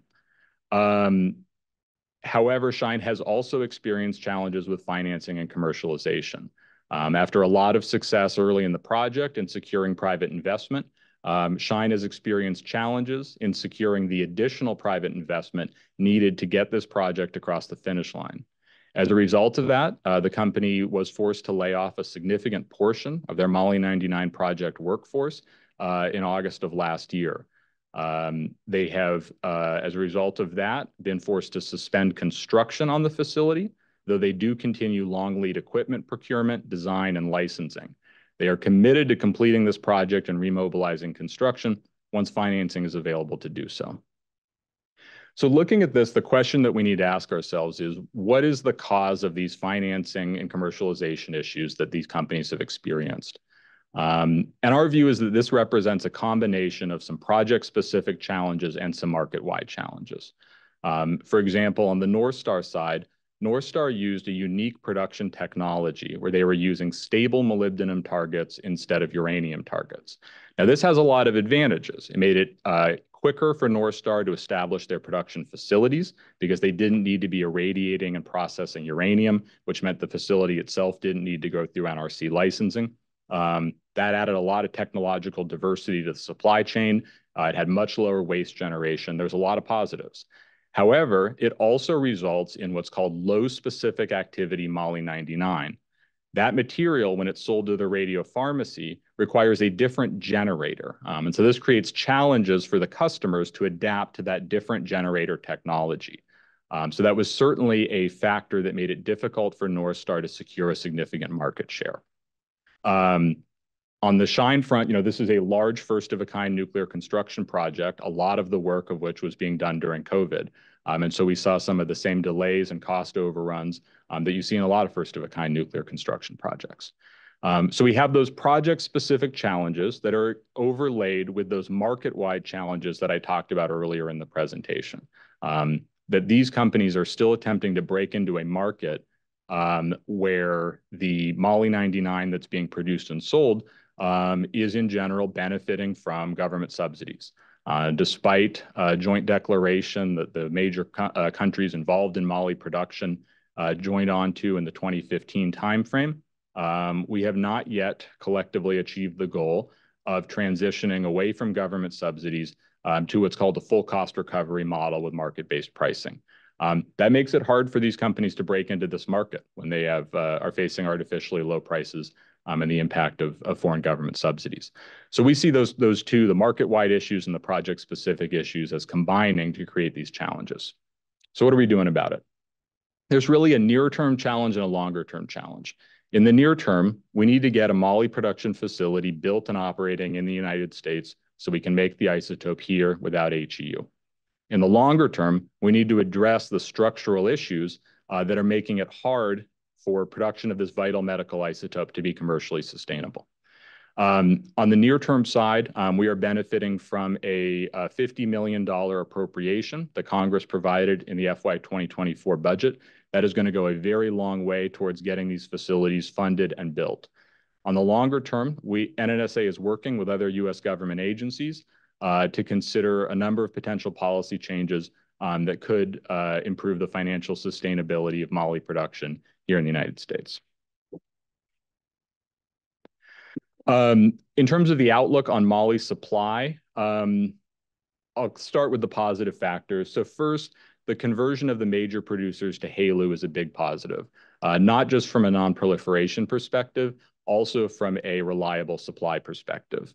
A global Moly supply chain that was premised on the willingness of the United States to export weapons-grade uranium to 3 different continents is not a sustainable model. And so the transition that we have successfully achieved to HALEU puts the supply chain on a much more sustainable footing and is going to be a positive in terms of reliable supply. There have been some real improvements since the 2009-2010 shortages in the coordination and the diversification on the supply chain. The Moly supply chain is doing a much better job now than they were in 2009, coordinating amongst themselves on planned reactor outages, for example, to make sure that when one reactor is down, there's enough other reactors that are planned to be operating to maintain sufficient supply. When reactors have unexpected outages, they're doing a good job communicating amongst themselves and with their customers about the fact of that outage so that people can help find alternative sources. The supply chains also become a bit more diversified, not so much through the construction of new facilities, but rather what we've seen is a couple research reactors that were previously not involved in moly production have entered the supply chain and become involved. So that gives us some more defense in depth with more reactors involved, less chance of outages resulting in shortages. With that said, we are still reliant globally on 6 reactors, almost all of which are 50 to 60 years old. Finally, on the positive side is the new production projects on the horizon. So in addition to the Shine facility, which I've talked about, another very significant one is BWXT's project in Canada. So BWXT is a US company, but this project is a Canadian production project. And they are going to be using a CANDU power generating reactor to irradiate stable molybdenum targets to produce Moly-99. And they are in the FDA approval stages now. So that project is very far along. It is probably going to be the first new production project we're going to see come to market. There's a number of other projects that are underway overseas as well, but I'm not going to walk through those individually. On the negative side, first and foremost, the United States today is still entirely reliant on imports for our supply of Moly-99.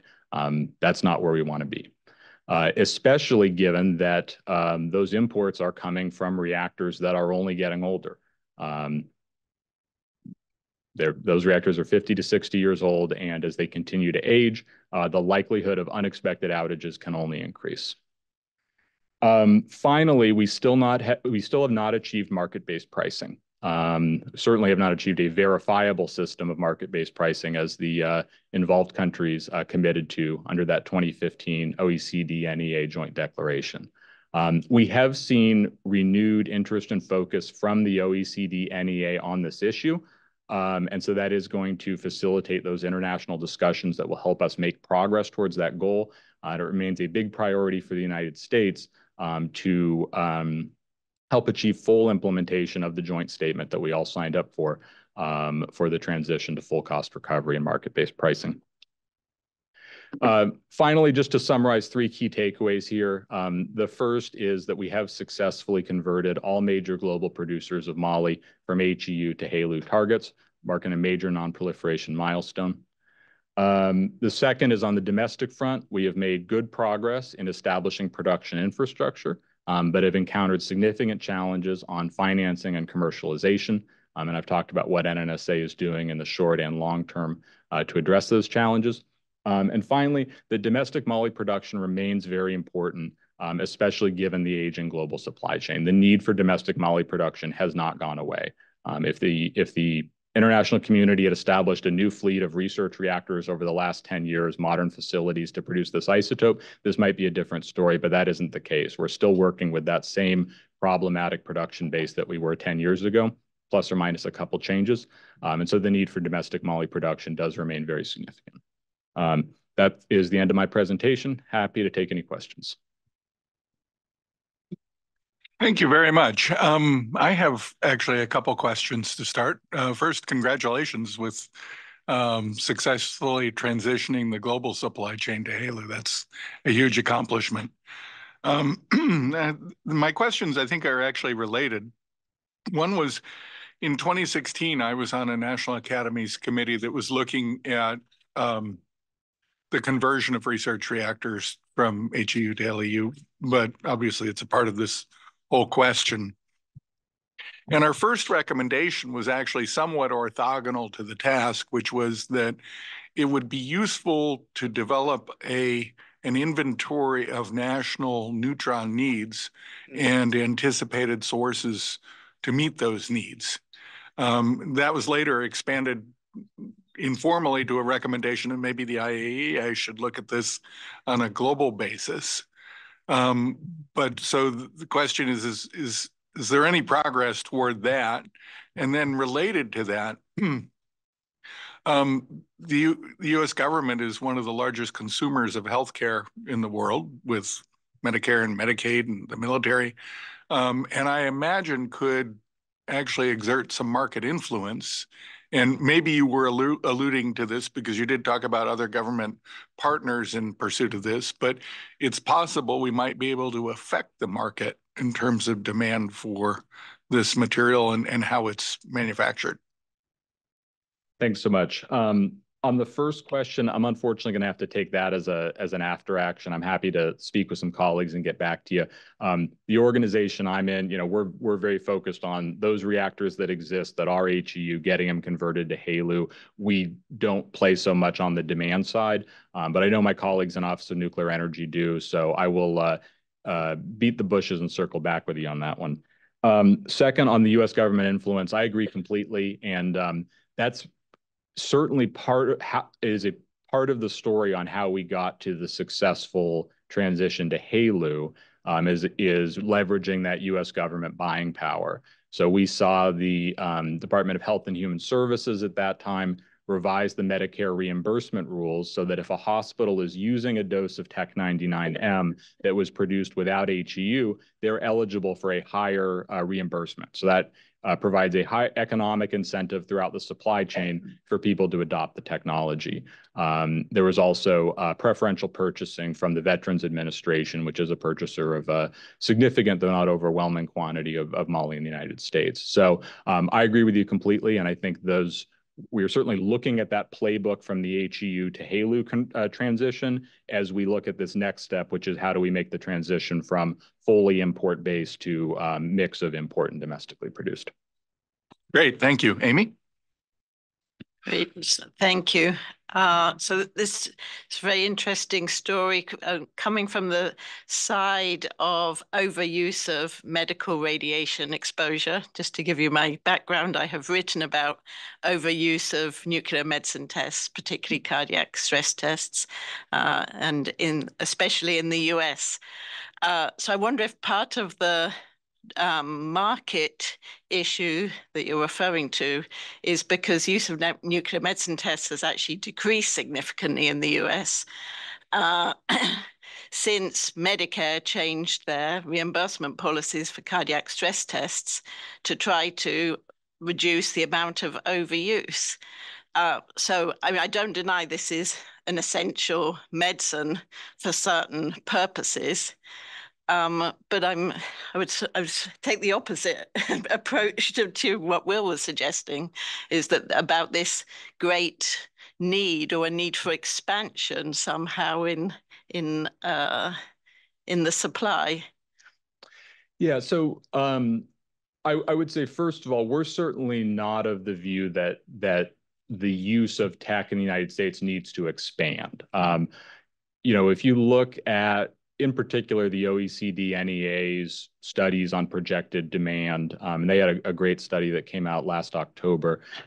They project at the global level fairly modest, close to flat growth in the use of this isotope. So we're certainly not expecting or looking to achieve some kind of increase in the use in the US. The view is more, there is an existing level of demand, and we want to make sure that there is a reliable supply non-HU to meet that demand. In terms of how that demand has changed, it is difficult to get really authoritative data on utilization here, given how commercially close-hold a lot of that information is. But I can tell you, based on our discussions with industry partners, we certainly hear that there was a significant decrease in use of tech coming out of the 2009 and 2010 shortages. And that was driven by factors. Some of it was there wasn't tech, so people had to find substitutes, and some of the people liked those substitutes and just stuck with them. People also instituted more controlled and more efficient use of the isotope. So prior to those shortages, you would see radio pharmacies ordering much more than they needed just so they'd have it on hand because it was very cheap, and why not? And when it became less available and more expensive, then they became more targeted of, okay, we're going to order as many doses as we have orders for. So we do believe there was a drop coming out of 2010. Since that time, we haven't seen reports or data on a significant decline in tech use in the United States, other than the dip that I've described. The information that we have suggests that demand is relatively stable. As you look at the outlook for it, there are certainly there's a subset of procedures where there really does not appear to be any medically viable substitutes. Those tend to be some of the smaller volume procedures. And for some of the higher volume procedures, your cardiac stress tests, your cancer imaging, there are medically viable substitutes, but there's big infrastructure challenges in actually adopting those substitutes, right? And that's a lot of that comes down to PET, right? And when we look at PET availability in the United States, when we look at other competing demands for that PET availability, when we talk with our industry stakeholders, we do not see a likely scenario where PET or anything else wipes out tech in the near term. So we really believe there is an enduring need for tech in the U.S. medical community. I'm going to the Society of Nuclear Medicine. Yes, I absolutely agree. So, and so it's reassuring that you're not advocating necessarily for expansion, because it did sound a bit like that. So I think the decline was not just in use for medical purposes, wasn't just because of the unavailability. There was a significant change in CMS's reimbursement policy for using cardiac stress tests and nuclear medicine cardiac stress tests for low-risk patients. And so that's not something that requires an alternative. That was a decision, and you can look at the Medicare data and see the big change in use, because they wouldn't reimburse anymore because they said these tests were unnecessary. Then you don't need an alternative. I understand, but I also, if you go back, for example, November 2022, where we had shortages resulting from an unexpected outage of Belgian nuclear reactor, and that was including in the United States. And so despite whatever adjustments have occurred in utilization of the isotope, we are still in a situation today where the margin between supply and demand is narrow enough that when a reactor goes down unexpectedly, we end up with shortages. And so the need to make that supply more reliable, to make that supply domestic, we view that as an enduring need. I agree, absolutely. And just to be clear, I take no position on whether we should be using more or less of this, only that we should be buying it intelligently. Charles. I support Will's position, but Amy's point is a great one. Max, thank you very much. It was great presentation, very, very, very thorough and clear. But maybe I missed. So one question I have, maybe I missed it. I don't know if you talked about the source of the HALEU. Is it coming from downblending from USHU or from other non-US HALEU production? So I'm trying to get at, are there risks in terms of the HALEU, and at the same time, we're trying to ramp up use of advanced reactors, small modular reactors, that almost all of them need HALEU. Yep. So that's kind of one question area. And then the other one is maybe it's sort of along the same kind of theme as Amy's question. I'm trying to think about the challenge you're facing, or the companies are facing with the financing and commercialization. So I take it the approach from your program NNSA has been more technology neutral. So you're not dictating, you're not trying to pick winners and losers. You're saying, look, here's $50 million. We're setting these goals. Do that Moly 99 production without HU. But we're not going to dictate how you do it. But I'm wondering, maybe, the more traditional approach is one that might help address some of these challenges. I don't know, just putting it out there. It could be stray voltage, but just the thought. No, those are both great questions. So on HALEU, the short answer is, in the near and medium term, there is not an issue. In the long term, we do need a HALEU production capability in the United States. So to flesh that out a little more, the U.S. companies that choose to get HALEU, they have the option to enter into lease and take back contracts with NNSA or to buy it outright. That material does come out of our stockpiles in the Office of Defense Nuclear Non-Proliferation. These are quantities of material that have been declared excess to weapons needs and are available for non-proliferation programs. And so that's part of our non-proliferation mission, is to supply HALEU to U.S. companies for non-HU production, and also to foreign facilities that have converted from HU to HALEU. We don't supply 100% of the foreign facilities, but we supply a lot of it. So we do have So that is our top priority in terms of supply, is meeting those non-proliferation needs. To the extent that we have material available, we do what we can to support advanced nuclear energy demonstrations, things like that. So we are in good shape out to about 2040 for supply of medical isotopes, HALEU for medical isotopes. And it's around that date that we're going to need to see. By that point, we would need to have some kind of enrichment capability for an enduring commercial supply. Allison? I don't think sorry, let me just address his second question and then I'll. Oh, I apologize. Yeah. So in terms of the technology neutral approach, so absolutely the authorizing legislation mandated a technology neutral approach. I would say that we have, as time has gone on, we have funded, I think, about 7 different companies at various levels, and there has been a narrowing. We've seen some companies have dropped out or have not succeeded, and some have stayed in. And so I do think there has been essentially a selection process, and we are down now to a really limited number of companies. And so, again, it's not NNSA making those choices. We didn't look at North Star and Shine and say, we like uranium-based production more than Moly-98-based production, so we're going to terminate North Star and keep going with Shine. North Star gave it their best shot and did not succeed commercially on Moly, so they are out. Shine is still in. Yeah. Allison. Great, thanks. Yeah, just to piggyback on what you just said. Well, that's all good and fine, except we all know that, as you pointed out, these first-of-a-kind nuclear construction facilities always run over in terms of costs. And so there's a risk, and there's clearly a risk in a national security sense here if we really decide that we need this and we need to be producing it domestically. So there's a reason to actually, pick some winners or encourage in a certain direction. I'll just put that out there. But my other question goes back to the source of the HALEU for these 6 reactors. Where do they get the HALEU from? Do they get it from us? Yeah, we are not the sole HALEU supplier, but most of the HALEU used in reactor fuel and in medical isotope targets is coming from NNSA. And so that's part of it. Yeah, so if we're not the sole supplier, then I imagine the other supplier is Russia? That's correct. And which reactors use the Russian HALEU?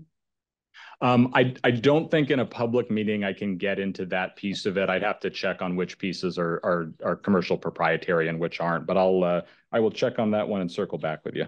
Great, thank you. Allison, I believe that 2016 report goes into that at least a little bit. Thanks, Will. Other questions or comments? Michael. Thanks. I have a question. Well, I guess 2 questions about North Star and Shine. Was North Star's technology based on Moly 100? So North Star had 2 different production technologies. So the one that they operated from 2018 through 2023 took Moly 98, put that in the Missouri University Research Reactor, and then got Moly 99. Their second production technology, which got to hot commissioning but wasn't commercialized, took Moly 100 targets, irradiated those with an electron accelerator, and got Moly 99. Yeah, I was involved with that project I was at Los Alamos demonstrating that the low enriched uranium solutions could be converted to Moly 99. And maybe this is an urban myth, but I remember being told that the international source of Moly 100 was Russia. So, I mean, that would be just a complication in trying to get a Moly 99 source if all of our Moly 100 is coming from Russia. Is that possibly true? That is correct. Russia, there are a number of other producers that have been working to stand up Moly 100 production capabilities, but that is definitely a challenge with a Moly 100 based. If you're using enriched Moly 100, then that is certainly a challenge. So then with Shine, has Shine been sort of on the slow track based on accelerator technologies or getting a facility up and running and certified? Certainly in recent years, the delays they've experienced have been on the nuclear construction side, not the underlying accelerator technology side. We do in the, they actually have a functioning accelerator unit in a separate building that is operational. They've had very successful long duration accelerator tests.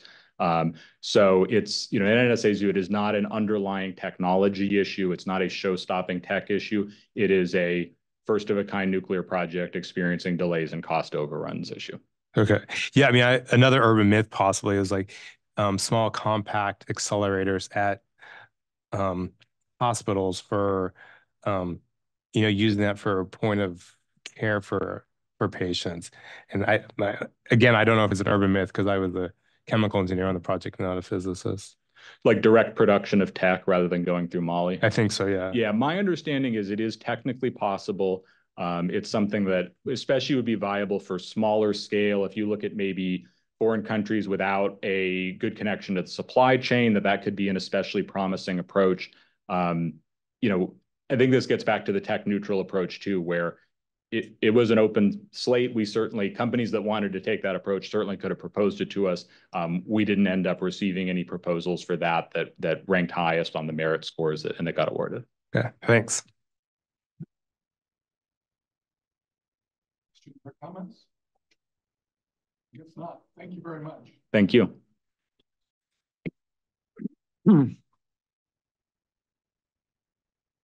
So next we will hear from Pat Fitch, and I can amend the title that he's been assigned here in our agenda.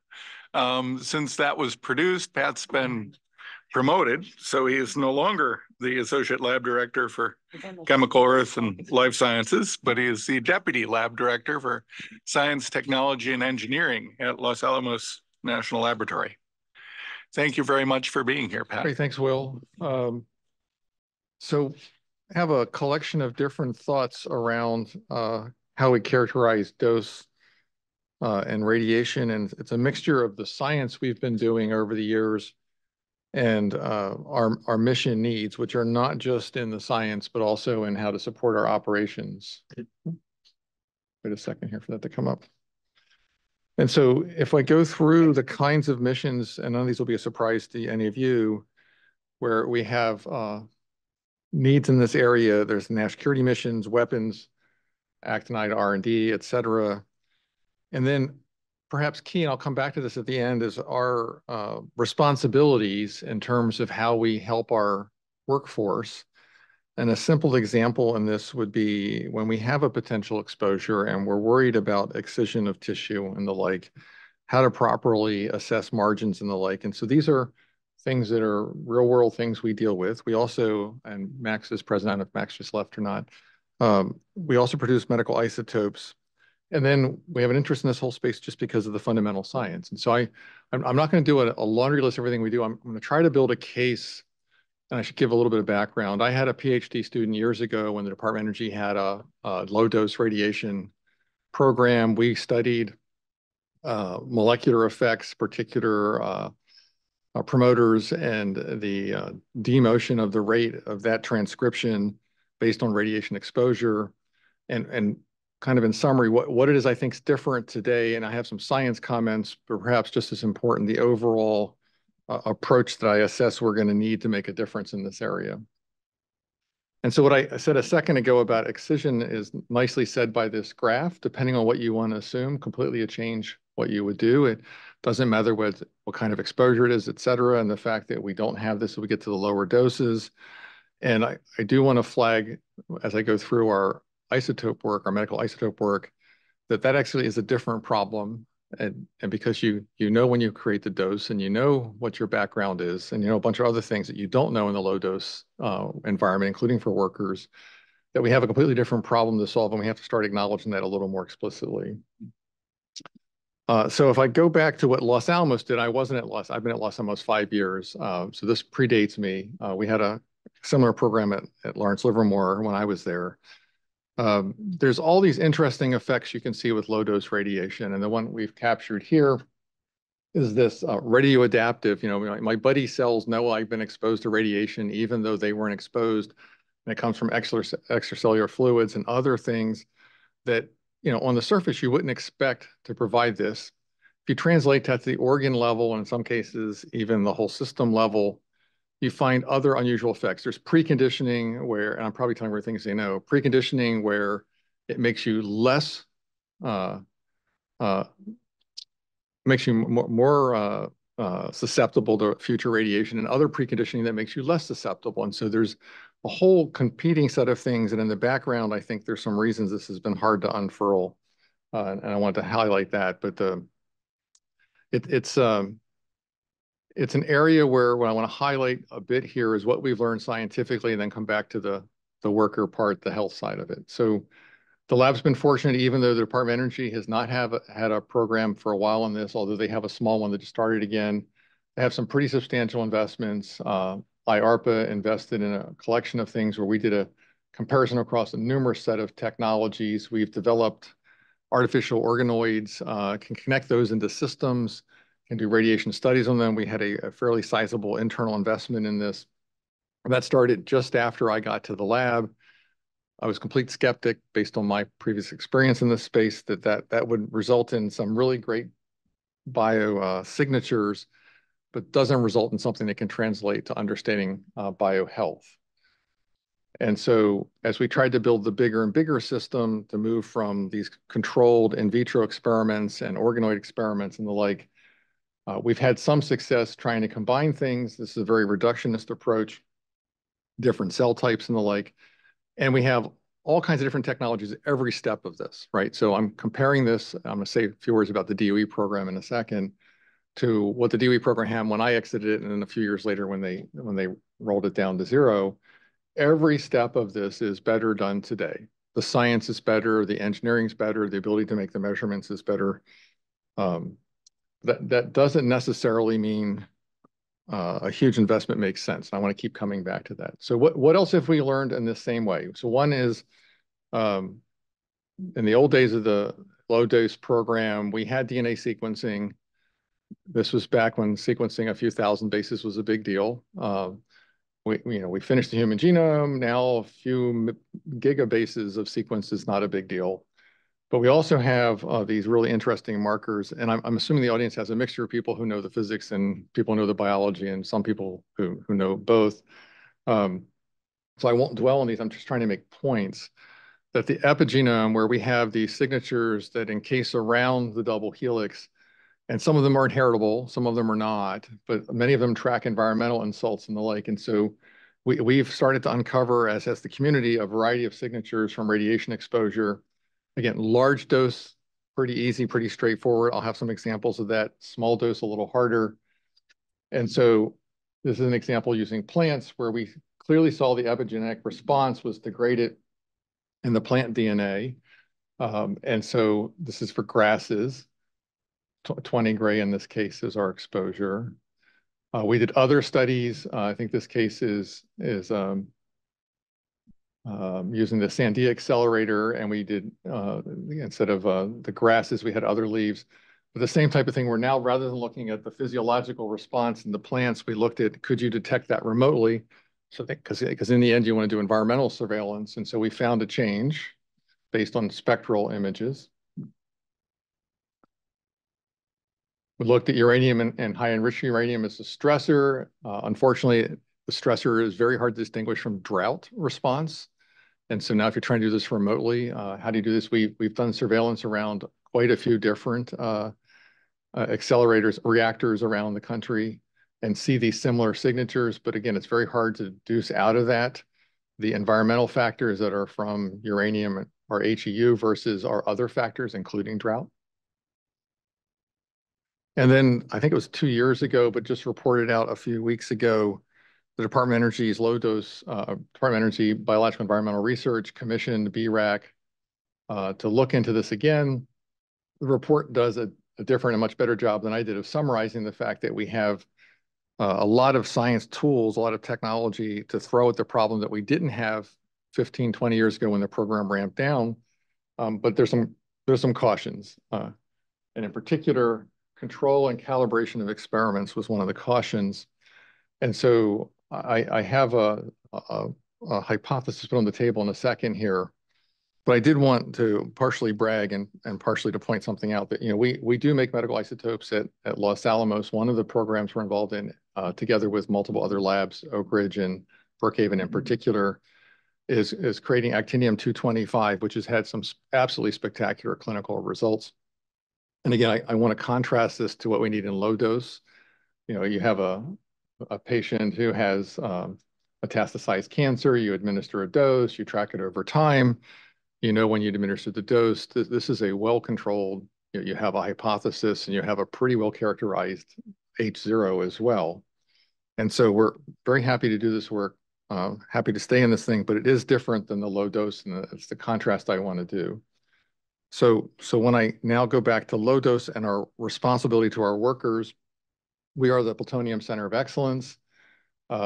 Most of the forms of plutonium we work with are not soluble, and so when we have an exposure, it can be very difficult. The chelating agents don't always work. This is, even if they did work, these are not pleasant things to go through. They've been assessed as risky to the person's health, so there actually is a trade-off for someone to make. You certainly don't want to know you have plutonium lodged in your lung, but on the other hand, you don't necessarily want to do these things. So one of the experimental or clinical trials we have queued up is this approach, which is becoming very common across the pharmaceutical industry, to use already FDA-approved chemicals and other things to see if we can use those in lieu of the previous approach with chelating agents and lavage. So this is one of our clinical studies, excuse me. We have a second one queued up, which is largely around how to make the decisions and how that relates then in terms of a patient's decisions together with their physician. So we're trying to pay attention to what we need from the science to help us manage a very large workforce. I mean, this is several thousand people who work these materials every day. So this brings me to the punchline I've been trying to set up, which is not that complicated, but we have a lot of tools to do biomarker discovery much faster and easier and much clearer at a molecular level than I had 20 years ago when my student and I were working in this area. We have many of the models we need. We have many of the in vitro models, the animal models, et cetera. But discovering biomarkers is just the beginning, and this is where I think we have some opportunities. As I look at this strictly mathematically and say, what's the challenge? We have a very complicated covariance matrix in our null hypothesis. And so if we approach this by trying to characterize the null hypothesis, which you have to do to make progress in this field, I don't know how much progress we'll make. And we have nonlinear relationships. So traditional approaches are not going to be very helpful. That's all bad news. I didn't come here to deliver bad news. The good news, and we have examples of this that have tremendous parallels, is that some of the tools for machine learning and artificial intelligence have performed exceptionally well in the very similar situations where you have a not so well characterized, but sense of what your target is. You can build a model of it. You have very poor characterization of your H0 covariance matrix. However, you have plenty of data. And a simple example from this is seismic predictions. We have examples where for decades, people have looked at the same kind of seismic signatures and not been able to predict when an earthquake, a slip fault in particular, would start to begin. One of our scientists 4 years ago looked at that and said, well, what if we had a simple model? If we could train on that, if we could train in a controlled experimental environment, this would be the geoscience version of an in vitro experiment. And then let's take it to the field, and lo and behold, not only was it predictive, but it could uncover much smaller earthquakes in these signatures where if you looked at it, including using the best signal processing we had, you'd have said it was only noise. And then after time, you get your covariance matrix, the neural network version of a covariance matrix tuned up, and you start to be able to see these signatures. I think a similar campaign, if we as an institution at least are going to wade back into this space on behalf of trying to be good stewards for our employees, I think we need a different approach that includes some of these better ways of characterizing our background signatures. And that's what I came to talk about. So, thanks.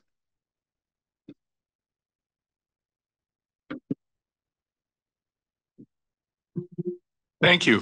Questions, comments?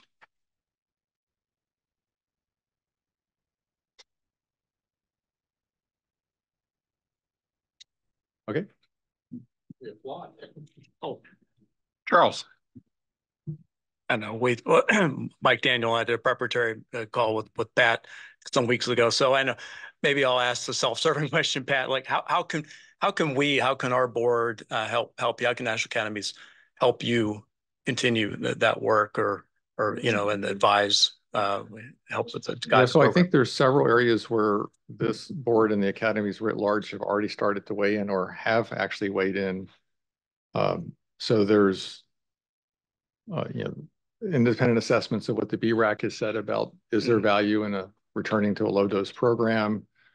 I think I'll speak for myself, not on behalf of the institution. I think I would like to see a strong bias towards pragmatic utility, towards informing the human health aspects of that. And even though BER focuses basic science, I think that could still be biased in that direction. In particular, again, they wouldn't say it this way in their report, and they don't say it as a covariance matrix for the null hypothesis, but that's a very simple way in my mind of summarizing what's been hard to do in the past. I think what Max and others have presented, and we have the longer term, and this is bigger than the point I was trying to make today, but we have an aging infrastructure, the larger facilities within DOE writ large and NSA as well. And they touch lots of different things. The accelerator we use to make most of those isotopes in support of the medical missions, is 50 plus years old. It has other key missions that support NNSA. In the end, these large old facilities, as ALD, I owned, I think the largest number of square feet of facilities more than 50 years old at Los Alamos. So I'm painfully aware of how hard it is to run them. I think it's not a neglect, but I think pointing out that some of these facilities, and as you're going along and getting your value to the weapons program or other programs in NSA, the marginal cost to getting benefits to things like medical isotopes is not that large. It's not another $500 million. It's measured in tens of millions. And so I think looking if this board and the academies could look around the complex and say, in addition to the core mission drivers, so we rightfully, I think, are going to have to focus on the core drivers, right, where the department is not expecting to get billions of dollars of infrastructure investment on top of what they already have. And so these finding ways to accomplish multiple goals for the investments we are going to make, I think that's another space that would be useful to look at. And again, I'd start with the larger, more expensive and older facilities. And then the thing I ended on, which for me has become, I worked in AI years ago before the last AI winter.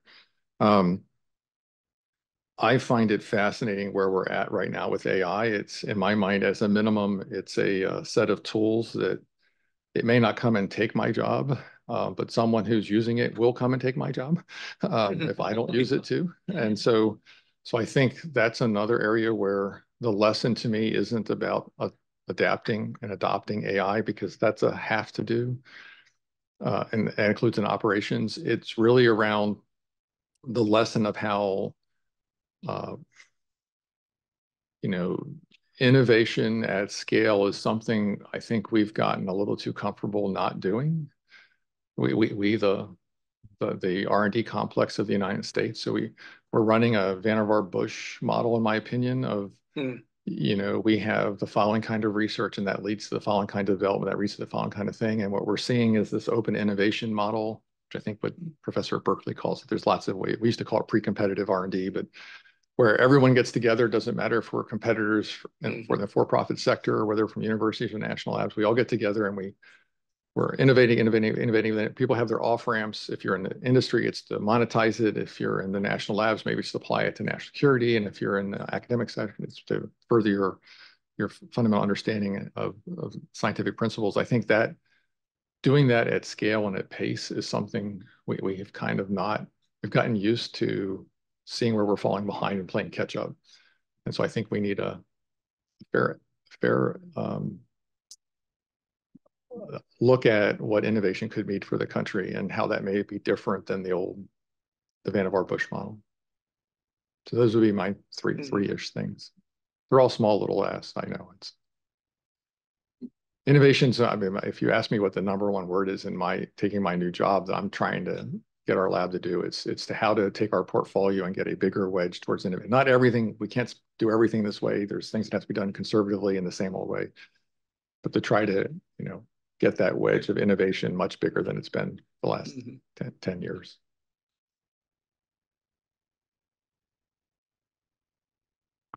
All right. Well, thank you very much.